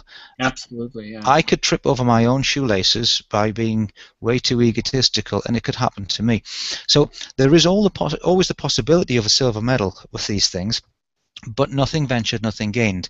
And I tend to read people, and some people I look at and I think, you know, very occasionally I look at someone and I think, you would be perfect for this, but I can't say that. You have to come forward and it has to be right. On the other side of that, Carrigan, I also get people who are looking at what I'm doing, and they're looking at one of the four pillars of fire or one of the other positions of power ignited by the gods, because I am just the guy that opens the vortices in the temple for these initiations, and they think it's going to be a fast track. They're looking for a title. They're looking for some kudos in the occult world. I can Well, smell them a mile away, and they don't I get very feel you. far. I feel I you. don't like it when people do that, but And you're it's not. nature of. Let me just say that Primal Craft and the path is not the only one. There's many paths where that Yeah, happens. I've seen it a few Unfortunately, you times. know. Yeah. And they normally come with an awful lot of sales pitch Oh, in their absolutely. emails. I get that, but I also get some very, very devoted people. And you know, there's one chap who I haven't spoken to him for a while. I hope he comes. You know, he doesn't want anything other than to come over. He's teaching a group, and they work together. It's almost like they teach each other. They work as equals as a group, and it's just a small. And there are no. There's nothing grandiose about it. He just calls it his circle and that. But they're working through the books, and there was some questions and discussions about the Toad Rite that were coming to me, and he wanted me basically to correct a few points, etc. And he said, you know, I really hope, because it's a long way to come to Spain, but also that's part of it. It's part of the pilgrimage. He said, I really hope to be able to come there to undertake the initiation, just to be able to take this back to my group. And that's all this guy wants. He wants to do that, go back to his group, and they'll go back, you know, into the shadows and carry on working there. He's not looking for any kind of recognition. The people that undertake the Pillars of Fire, which will be opened through the Temple of Four Pillars of Fire here, then they are obviously going to be more in the public eye, and they're going to have to be prepared for that, and they will operate independently. I must stress that the initiations here, they are at the level of the soul, so people need to think very carefully before they do that, because it's not something you can then circumvent, reconnect, or gazump with another path at a later date. When the initiations are structured at soul level to be eternal, to Hecate, Lucifer, Belial, Sephiroth, it's Hecate's temple. Each person will get something different, but I've seen, of the few that I've done, the tremendous rise in one person's intuition skyrocketed. Another person came who had not been able to have any kind of manifestation and had been working for 10 years. So, you know, you've got a level of devotion to the work there. Unable to do that, came to the temple, and, you know, we had the discussion, and the guy was like, you know, I've been doing this a long time, but I'm actually, in the scheme of things, quite basic. And he was actually frightened, and he said, you know, I'm concerned because I know this is my soul, and I said, it has to be your choice. I said, I can tell you you'll be fine because I know you will be fine. I said, the only thing is, because of your limited ability, or almost nil ability, to work on the astral, you're not going to get much in the way of manifestation. You're not even going to get etheric manifestation. The long story short, we went through it. When we went up, it was actually cold. I ended up taking my coat off, and in the middle of the initiation, giving this guy my coat, and that because I'm moving around, and he's focused on the northern altar and locked into this initiation, past the fetish lord that stands at the center, and basically he came back. I don't know, it was 3 or 4 months later. It took a while for the currents to assimilate within him, but he said, you know, I need to tell you that he said, I understand and I believe and I feel it was Belial, he went, but it was hooded and it was solid. And he said, you need to understand, Mark, this is not etheric. This was solid, standing, looking in through my French doors at me. And he went, no, if you've never been to my house, Mark, he said, but my walls, you can't get in, let alone get in a huge black robe. And you know, wearing stick-on party horns. He said the way he described, that wasn't what he said, but the way he described it was, you know, it's a very private place. The walls of my house are very high. This is a very secure place, and this was solid. And so he got what he was looking for, which is, people will not always get what they're looking for, what they want, but that was going to be the primary aid for this guy in his work. That was the first step for him, was that he was elevated to the point that he could then be given manifestation without it doing him any damage. Because I think the experienced people listen know, and is that if they want you to see them, you'll see them. but they want you to work for that and bring you forward as well. And then, of course, there are many different types of manifestation, which range from something on the astral to something on the mundane in the ether to something in smoke to something solid. Mm-hmm. And then after that, there is in intense work by way of making a point or by way of hugely powerful gifts, the manifestation of flesh and blood animals within a sealed temple, an indoor temple, and things like that. So while this guy isn't at that stage yet, it's an example of something that someone got there to go and then do their own work. So it's what people do when they take the initiation here is basically they are required to mark their name within the Book of Hecate. The book only gets opened with an offering of blood, and only blood is in the book. I know because I numbered there are 333 leaves, 666 pages in this book, and they're all numbered in my own blood. And there are some glyphs that I'll leave for now because they're for a later book, but there are a set of glyphs on the book, and they're all done in my blood. And the first name in the book is my own. The seal on this book weighs about 18 pounds. You can't pick it up. You can hold it under your arm with one hand once you've picked it up, but you can't pick it up with one hand unless you're built like Dolph Lundgren. It's a very large, heavy book, and it was made by a master craftsman. Price is not an issue. Money, obviously, is not an issue, but to give you an idea, the single book cost about 50 quid short of €1,000 to have made and fashioned for Hecate and for her temple. And it's a one-of-a-kind, and the seal at its heart was made by a gentleman in the United States of America. When I was given the seal and given the instruction for the book, writing your name in the book is akin to writing your name and marking it on the body of Hecate, and therein lies a lot of the power for a lot of people. That's a direct connection. A couple of people that have been initiated need to come back because the work was done for them before the book was constructed. Yes. And I've had the book for, I don't know, I'm pushing 2 years now, just under 2 years, but some people did work with me just before that, and they need to come and put their names in the book, which will, again, elevate their power. And that's a very heavy commitment, a very permanent commitment to Hecate. The book does not belong to me. It will be passed down. At this moment in time, I suppose the next person, well, working in a linear fashion of thinking, would be my daughter, if she takes up the trident mantle. If not, then it will be someone else who's doing this. But it will be a long time, and I will be long dead before that book is filled with names, because it's absolutely huge, and it will be passed down to whoever is the custodian and gatekeeper of the temple, because I know that the temple will be there long after I'm gone. No, absolutely. But the seal on the front. Let me just the seal on the front. Hold on. Yep. We have 15 minutes, people. If you do have any questions for Mark, we have 15 minutes. So last questions right now. If you want to write them down, we will have a little bit of time to answer them. But it's just to tell you that we have just 15 minutes. Mark, go ahead. I'm sorry. The sigil on the front. Well, the seal on the book is a copper seal, and I think I've covered this before, but basically when I was given it, it was very specific, and it's very detailed, and it had to be in, one of 3 types of metal. Gold was one of them, and that just wasn't... I'm a believer in sacrificing this, but you have to understand... This seal is an inch thick, and it's 5 inches in diameter. That would be a lot of gold, even if it was only 9 carat. Gold and copper were the only real options. Gold because of its transmutational ability and its manifestational capabilities because of its vibrations. Copper because of its tremendous reaction with human blood. And so a day after, or I don't know if it was a day or 2 days, because a few years ago I got this, I just thought, how am I going to have this done? I'm hardly an artist.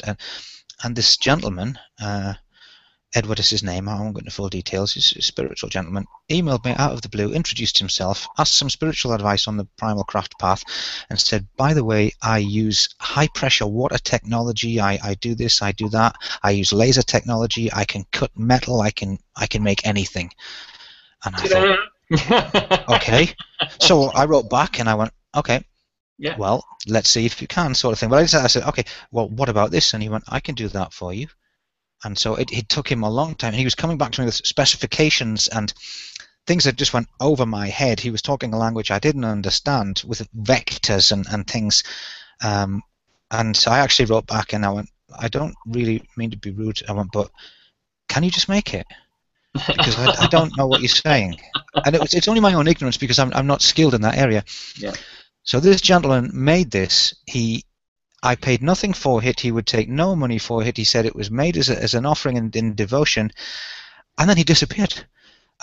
So when the Scorpion God was printed, I sent him one of the gold 24-karat gold stamped leather Venom editions. Yes. There are only 73. One of Belial's books to say thank you, because the seal, like the book, it's one of a kind, and I think that was the whole point. But the synchronicity was just, it was nice.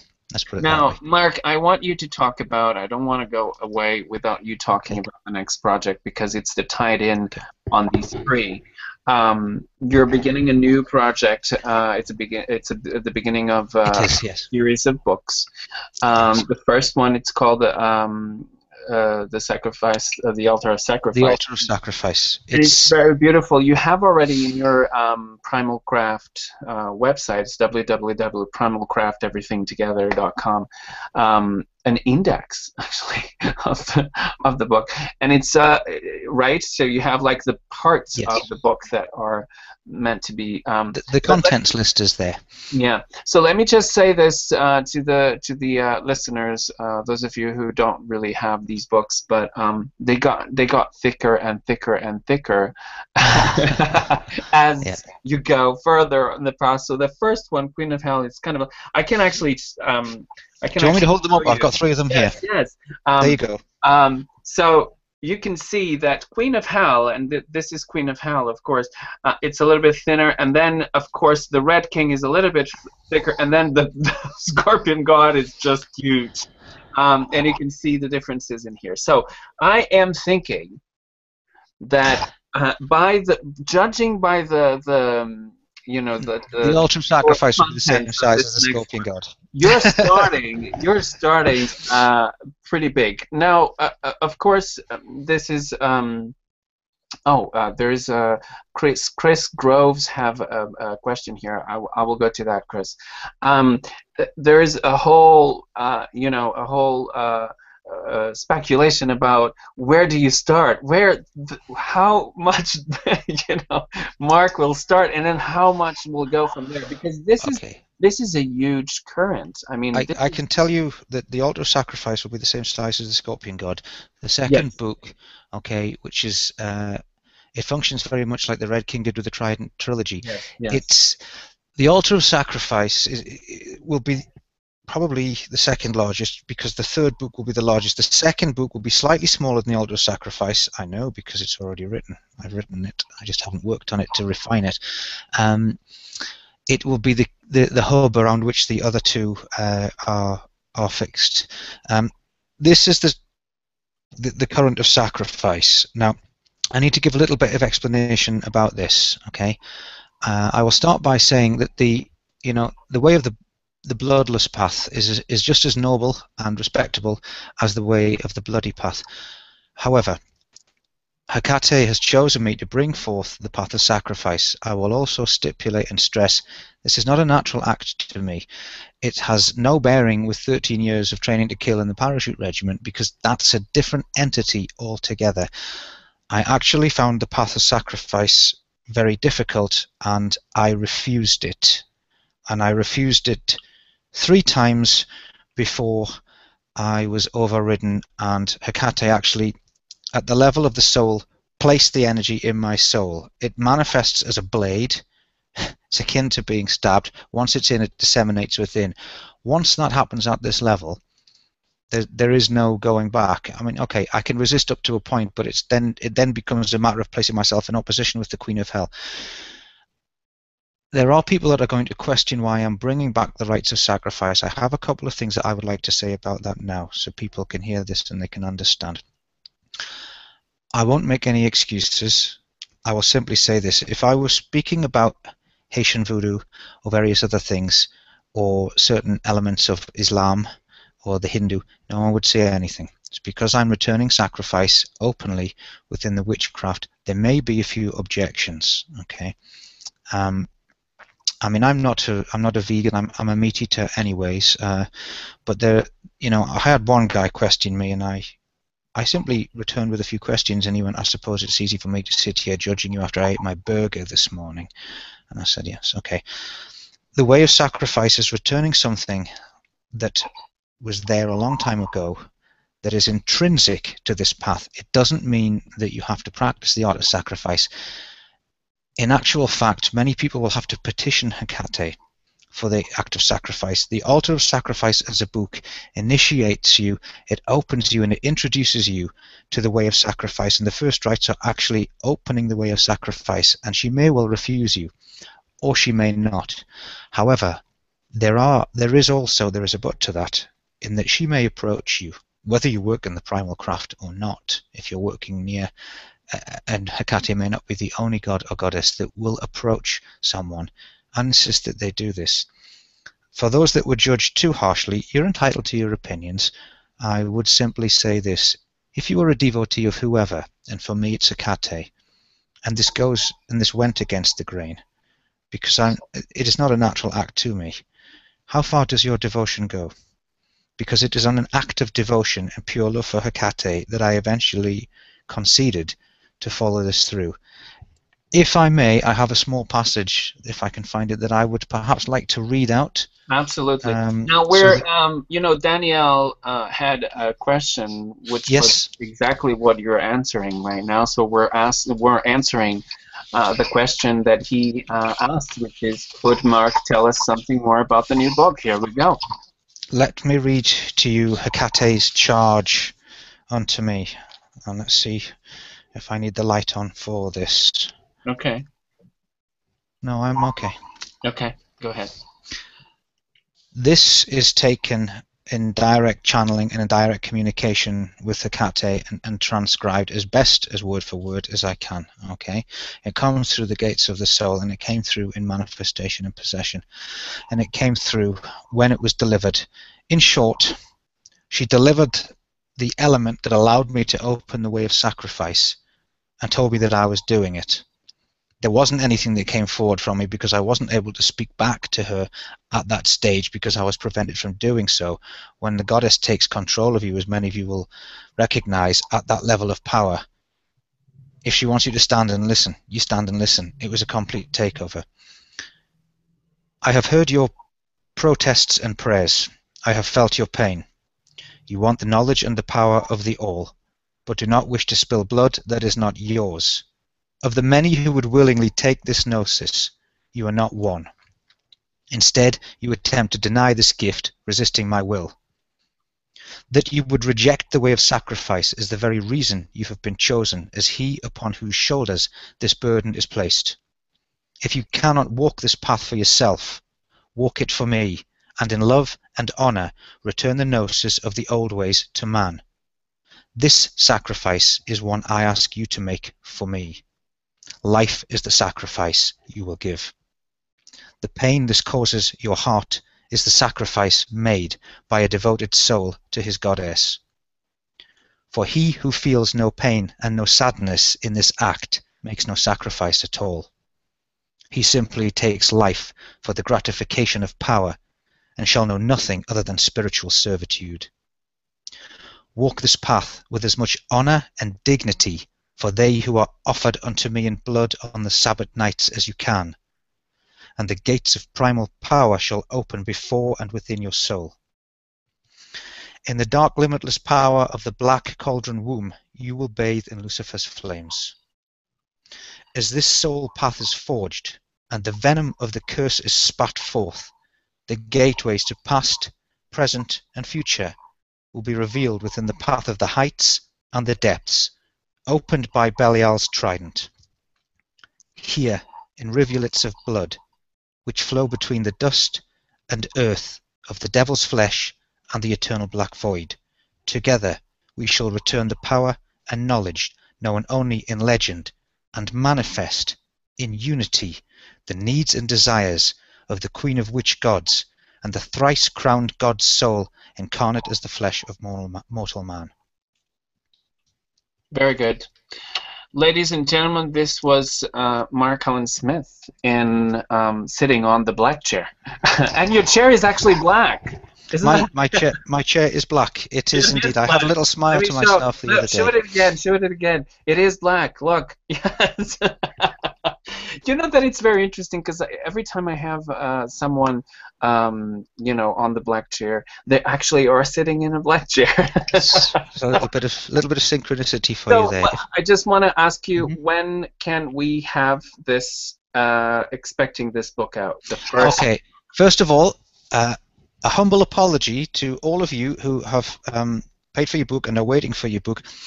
This is the first of 3 books, and it will cover the elements and power of the Temple of 4 Pillars of Fire. In short, I'm not hoarding the knowledge. The temple here is the mother temple. It's the source gate through which this flows, but I'm giving the knowledge through which people can open their own Temple of 4 Pillars of Fire and connect it through this one to Hecate. They can open their own vortices through the gates of death. That's a lot of what's in the book, as well as the various other rituals, etc. From that, then people then have a foundation to continue this work.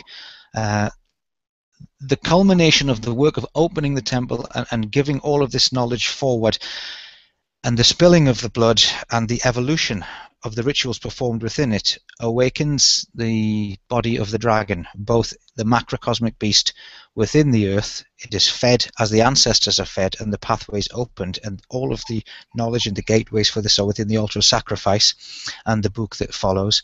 It also remembers, reforms, and recreates the body of the individual temple dragon. Okay, the blood, the sacrifice of life, the sexual fluids, and everything goes forward to feed the ground, feed the flesh of Belial, and it will open gateways through which these entities are reformed and returned. Mm-hmm. The book itself, I've changed the way we do things at Primal Craft. All standard editions now are going to be hand-bound books. So the Altar of Sacrifice is going to be a hand-bound book. The spines, just the whole method and the construction of the book. These books, I want them to be built. I want them to be put forward and created with even more love, with even more care, so that really they are worthy of the knowledge that's inside them and worthy of the gods, you know, who they represent as gateways. Mm-hmm. The Altar of Sacrifice will be ready in December. It's delayed. I wanted it to be released in Samhain. However, the specialist binder that I work with and the different people at that bindery, these guys are and girls are, they're all artists. So the other week the gentleman had they have a brass created through which they stamp the cover with the gold or with the rose copper or whatever they're doing. And where I've worked in places in the past and had to send books back because people were not checking because it was more mass market at a hand binders, the guy who deals with the covers, he's taken a look at the brass and he's gone, that's absolutely not good enough, and he sent it back before the first cover. So they're all very much artists because it's a hand bindery. So it's not wise for me to rush them. I've put as much pressure as I can on them. The books are in production now, and we're at the end of print, beginning of bind stage. And what I've asked for is that all 999 will be bound, but I've asked for the first several hundred to be shipped out in 2 containers. It'll cost. I think it's going to cost. I don't think the binder's going to charge me. It'll cost them a little bit more. But it's a matter of 300 or 400 euros, so that the people that have waited patiently can have the book at least before the end of this year. So, in short, December is when the Altar of Sacrifice will be ready. And we will actually be here again when the book. So as soon as we have the book out, we will come here again and have Mark again on the black chair to talk about the book and in depth. We'll be able to give everyone a little bit more, a lot more detail about the book itself, then, yes. and the path and you know the work yes. from the temple and where it's going. You yes, know, so I think some people are just recapping, and some people maybe catching up because they haven't perhaps encountered myself or my work before. So Now, let me just say this to you very quickly because we just over, but it's fine. We, if is it possible for someone to pick up right now? Hmm. Meaning, is it possible for people who actually are not or do not have the three books first, the Trident books, if they To can pick up the altar of start? sacrifice. Yes, if they can start it on the altar of sacrifice, or they need that training before?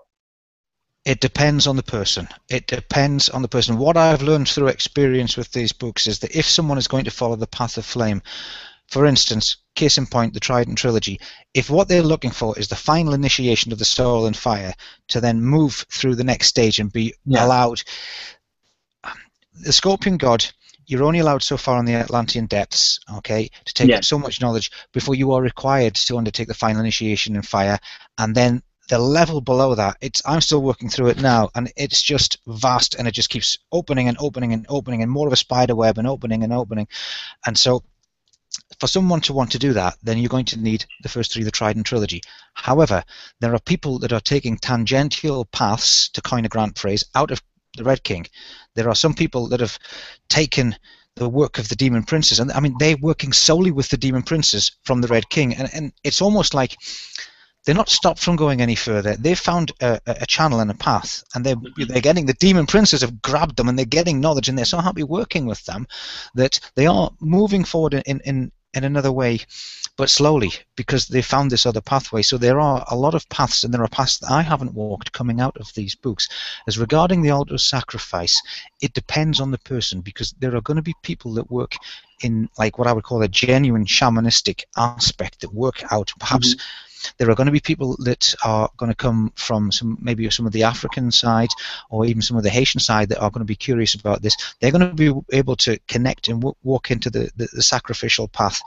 But it isn't just a book about sacrifice. There is a lot of stellar wisdom in here, and there is the full, between the altar of sacrifice and the book that follows, there is the full, complete compendium of being able to open a temple of 4 pillars of fire, okay, to the stellar elements and to the Atlantean depths below. What I've done at the beginning of the altar of sacrifice, I've had as frontispieces the 4 gates of fire that people can see throughout the Trident trilogy, and I've put those in and printed them so that when they are referenced, people have them at the front of the book. Okay, all of the sigils and the seals that people need should be in the altar of sacrifice. A beginner will not be able to there are some beginners, if it's an intuitive person and they are connected and they're guided well with the gods, okay, and they make the right petitions, it is possible that they can work that book.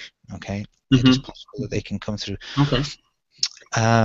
I would always advise people to pick up the Scorpion God, simply because of its size. The Scorpion God, I will not make a PDF extract. Okay, there's too much knowledge, and I would have to extract the whole book. It's pointless. There are enough copies here for people that wish to come forward and perhaps, you know, grab one at the last minute when the altar of sacrifice comes out. I would advise people to grab the Scorpion God. The other 2 books, the previous books, then we can either, you know, we can find the knowledge, get it to people one way or the other. I will make the extract of the Red King. Now, I have a last question, and it's a question from somebody that actually was on the chat room. It's still, we have, well, we can have just you answering this very quickly. Go on. But I think that also this question is very much into, it's from Chris Groves, and I think it's very much into the next show, but we leave it.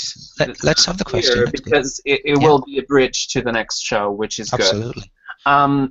So he said, I want to understand the ecology of animal sacrifice, individual death versus mass death. Is extinction a sacrifice, or is it a bad thing, as it calls the end of sacrifice? Extinction, it depends. If we're talking about extinction of a species, okay, then usually that's going to come around at the hands of man. That is a bad thing. That's not a good thing. Individual sacrifice, it's even the food that a lot of us eat day to day. It's killed in slaughterhouses for those of us that eat meat. I mean, There's no ritual, there's no passing, there's no petitioning for the evolution of the soul. Okay, it's no good saying to an animal that's about to be sacrificed, this is for your own good, your soul's about to be evolved. It's not going to thank you for it if it feels, if it glints the blade or it feels the end coming. It's not about that. But the path of sacrifice is a path to evolution in that way. That's not necessarily why we're doing it, it's a byproduct, but the ritual honor must be given as much dignity, and it's easier said than done in practicality, as much honor and dignity as is possible must be shown.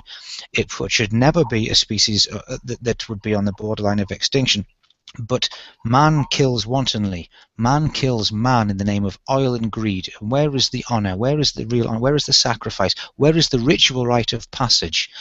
One of the reasons we have gang cultures is because our genuine ritual initiation and tribal culture has all but been stamped out, but it's still in our DNA. It's in our cellular level. Therefore, there is initiation by violence. So much of what people consider primal and barbaric, primal I would agree with, in the path of sacrifice that has been removed is causing so many problems elsewhere. While the same people that would complain about this turn a blind eye to the skinning of sharks for their fins and throwing alive back into the water. What for? Shark fin soup? There is no honor, there is no dignity, there is no ritual rite of passage. That is the path to extinction. One of the reasons that the path of sacrifice is being returned is because what it brings with it is a volume and a level of knowledge and power that arms the common man. For those with the courage and determination to test it, there is knowledge. The Altar of Sacrifice as a book contains the apocalyptic keys with which cataclysmic events can be initiated. For those with the will to go and open them, understand that if you open them as a megalomaniac, then it's your soul that's going to burn. If you open them in a particular landmass because you believe that the level of corruption cannot be stopped and the world soul will not be balanced, and it will not be balanced by the hand of man in what is essentially 344 years from now, then there will be another fall. So the gods are bringing back this knowledge and they're bringing back this power, and one of the methods, one of the routes is to educate man, to open the gateway. Blood, sacrifice, it opens the path, it feeds the ancestors. Some cultures will understand this, and some cultures to not sacrifice is to starve your ancestors, quote unquote Andrew Chumbley. Okay, but blood itself opens gateways. The sacrificial art opens vortices of death, but as regards something on an ecological level where we're borderlining extinction, I hope this answers your question. It has no bearing, it has no relevance to the art and the practice of sacrifice, because it's more of a done on an ecological level, or a species may become extinct because of some sort of pollutant. Again, we're back to money, we're back to greed, we're back to why we are at the dawn of the apocalyptic aeon, why the gods are bringing forth primal power, the art of sacrifice, and the apocalyptic keys. And I would like to say this before I go. I hear an awful lot from various corners within and without the occult about, and I agree with them, about how we should have a revolution, how we should do this, how we should do that. With the exception of Mr. Cecatelli and myself, there aren't too many people that have extreme military experience, and those of us that do know that the common man stands no chance against the governments and the paramilitary police forces of the world, and also, moreover, that the people shouting for revolution are not actually going to get up there and ignite it. As practitioners of the craft, the only other alternative that we have, other than to keep blowing hot air, is to bring forth the knowledge and the power and the rituals that will initiate these things. That's the power of witchcraft. It's not in using witchcraft as a political forum. It's in bringing forth, if you are chosen to bring forth, if you are given this knowledge, things like the apocalyptic keys, things like the reformation of the great beast's body, things like the rise of Sephiroth as daughter of war, conquest, and fire, that will turn, in the relevant sectors, man against man, that will initiate more volcanic eruptions, tectonic shifts, and tsunamis. And yes, there will be a lot of death and a lot of destruction.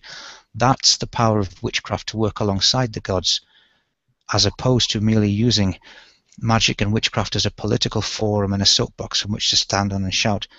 And it's a bloody path. And not many people have seen a great deal in the way of smashed humanity outside of the military, unless they're living in a country in which it exists. So those that would perform these rituals need to understand that that's what lies at the end of that path. But the gods want man to work in connection with him. Hecate wants man to understand that the common man has a say, that to open these rites, and you know, there's always going to be someone that says, oh, these rituals, can you really do that? I've always said, from the first initiation in Queen of Hell till I dropped down dead, probably with a pen in my hand, the answer to that is in performing the rites. And if you're performing them for the right reason and with full and committed heart, then you will get exactly the result that you want. Just make sure that is the result that you want. I don't censor and I don't edit when she brings forwards rites of destruction and the knowledge of the apocalyptic keys and the seals. Then I'm bringing them forward and I'm publishing them. It's why Primal Craft has now become its own entity. It's what Hecate wanted from the start. Mm-hmm. It is the foundation for her Primal Witchcraft, through which knowledge and power that the Atlanteans, that the Egyptians had, including the ability to open stellar gateways and to open cataclysmic gateways, is being returned. And it's all part of being at the dawn of the apocalyptic aeon. It's part of the return of the art of sacrifice, which is but a small bloody key turning in a very large apocalyptic gate. Now, I do hope that answers the chap's question. Yes. No. Let me just do this. It's very interesting. I'm going to just select this one. It's just an answer. It's not really a question from Chris. The same. He's just saying to you, Mark, I am really impressed with your ongoing answer. For context, I am a Vedic Hindu and a vegetarian personal choice. The Vedas does, however, contain animal sacrifice rites, even human sacrifice rites. Yes. These are similar to how you explain respect, and that's it. So thank you very, very much. That's a fantastic reply to my reply. That's actually made my evening. So, ladies and gentlemen, thank you so much. This was Mark Allen Smith, and talking about the first 3 books of this fantastic books. There are now where hopefully we think they should be, and of course, you know, sometimes they're live, they're really alive, and you know, they're very specific books. You know, I think that's, you know, it's growing, isn't it, Carrigan? I mean, yes. If I could just mention quickly, I'll quickly slip this one under the radar. It's grown in areas that have surprised me, because although it's not what we were seeking, Primal Craft's actually received what I would class as academic recognition. I was approached. Oh, yes, we need to talk about that. We're going to. I was approached just under 2 years ago by Professor Conal Manette. He's a Canadian gentleman, and he's took his PhD at the University of Toronto, but he lives and works in Morocco. So he's about 100 miles behind me in that direction. Yes, and he works in the Al-Aqawan University. Right, the tip of Portugal. Yeah. Yep. He's the vice president of the Al-Aqawan University, and a lecturer and a professor and teacher there. And he has written a book called Mysticism in the 21st Century, and it's a study of 5 paths of contemporary spiritual mysticism, basically. Yoga, Sufism, Hermeticism, Tantric and Pagan.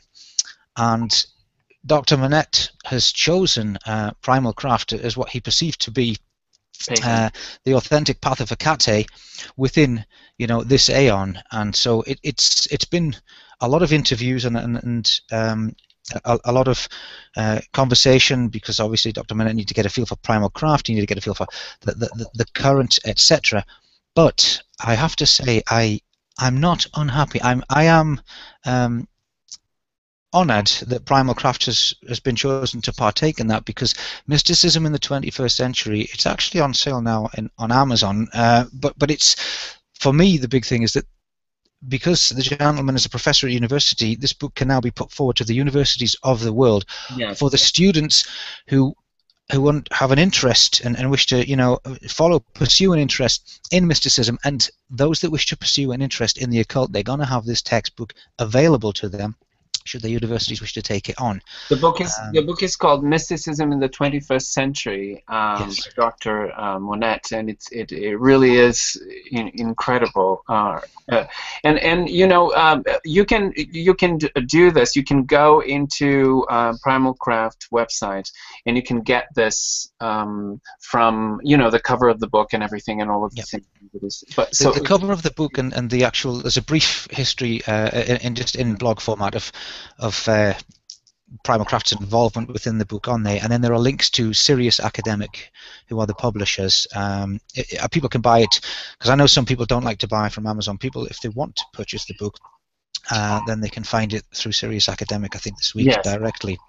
But for myself, I'm not university educated. I left school at just after 16, and a few brushes with the law, and went to join the military. So when I began putting Hecate's work forward, and it's not kudos for me, because it's not about the writing or the style of writing. It's about the fact that he has picked up upon the Primal Craft current and the Path of Hecate. That's very interesting. But I didn't see that coming. And initially, I have to say, and Connell, forgive me if you watch this interview, I was a bit reluctant at first, because it's academic community, and I was like, what does the academic community want with Primal Craft? From me. And, and then I just the force from Hecate was, you are doing this. But the thing is, it doesn't really surprise me. You know why? Because Hecate is also, the one who gives the knowledge. So it really is. Yes.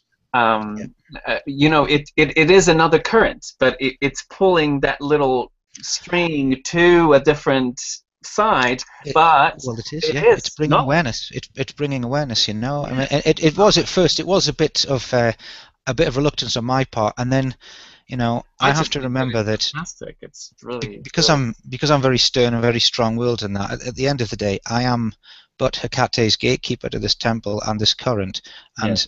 In all fairness and in all honesty, I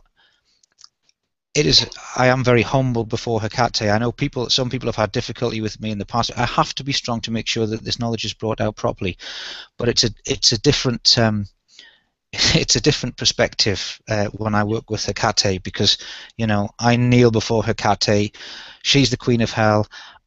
I am but a mortal gatekeeper, and so my position at her feet and before her is very humble. But at the same time, I was honoured to have participated with Connell Monette in this book. And I mean, I've actually purchased the book myself. I'm waiting for it to arrive, because I know what is written about Primal Craft, and I think for anyone practicing it may not give them a greater insight than what they already have. But I would like to see. I've had it read out to me, and I've had it explained, but I like to sit and digest things myself, so I want to read just like his view. Just like an outsider. Yeah, but I also want to read, there's Robert Svoboda's forewords, and I'm curious to read, about the other paths of the Sufism, etc. I want to see, the other contemporary paths. Yeah, indeed. Yeah. Well, thank you very much, Mark. It was just another wonderful show, as always. We'll be back. I will invite everyone, including Chris, to come again. He has another question, but I think that question should be done when we begin to enter this. Go on, do it now for him. Go on. Do it now for him, Carrigan. So, through the reverential animal sacrifice, we can instill in our blood and the blood of our descendants and humanity at large the correct honor and respect with regards to the natural world. Yes, indeed. In more ways than one. When you're performing a sacrifice, you're connecting to your own spiritual ancestors, as Chris knows. You're feeding, if it's done in the temple, you're feeding the earth. You're feeding the body of the dragon as well. Yeah.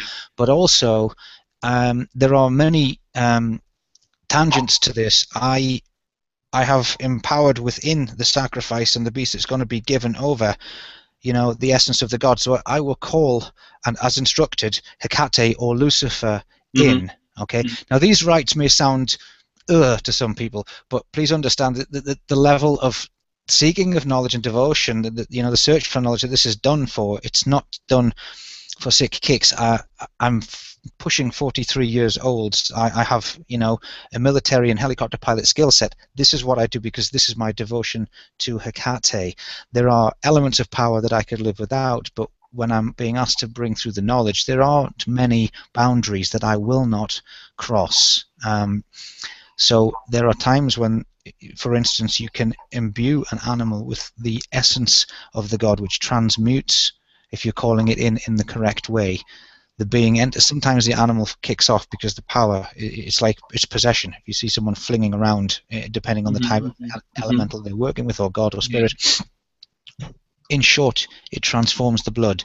So if you drink that blood, it opens gateways within the body and the soul, because the two are linked, and it is possible to travel through those gateways. It's possible also to have knowledge brought through. It is tremendously powerful, and it's not for the inexperienced. And I always say this for people, maybe not people in the audience now, but people who will listen to this interview at a later date. Okay, there are two pitfalls to this, even if you enter it correctly. One is addiction. You have to be very careful, especially if you're tasting that kind of blood. Then you have to be pure in your motives, and then you will not fall prey to that. The other is, and I have yet to get there because I have so much knowledge to bring through, but Belial was the one who brought through to me, you know, the true art to the art of sacrifice is knowing when to stop. And that is it. And that is it. And that is it. When you're no longer bringing through relevant knowledge and it's no longer necessary, then you do it just for the power. Yeah, that's right. That's right.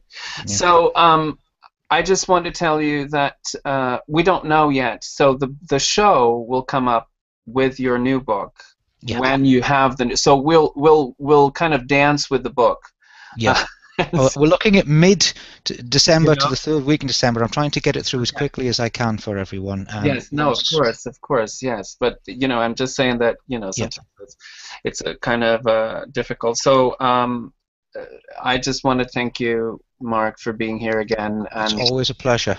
Always so generous of you to kind of share your knowledge and gnosis with us. I just want to tell you, all of you that are listening to this, subscribe to our YouTube channel. We have almost 200 subscribers, which is a very good number, I guess. Oh, yeah. Just go there and click subscribe, and that will be it. And also our Google Plus page, just plus it on the top, and the numbers will increase. So if you like the show, that's how it is. So thank you so much, Mark, for being here. And thank you, and thank everyone for thank you to everyone for coming and for your questions as well. And so I just wanna finish the show, and then we will talk a little bit. Okay. Okay. Thank you so much. Fantastical. I'll see you on the next on the black chair.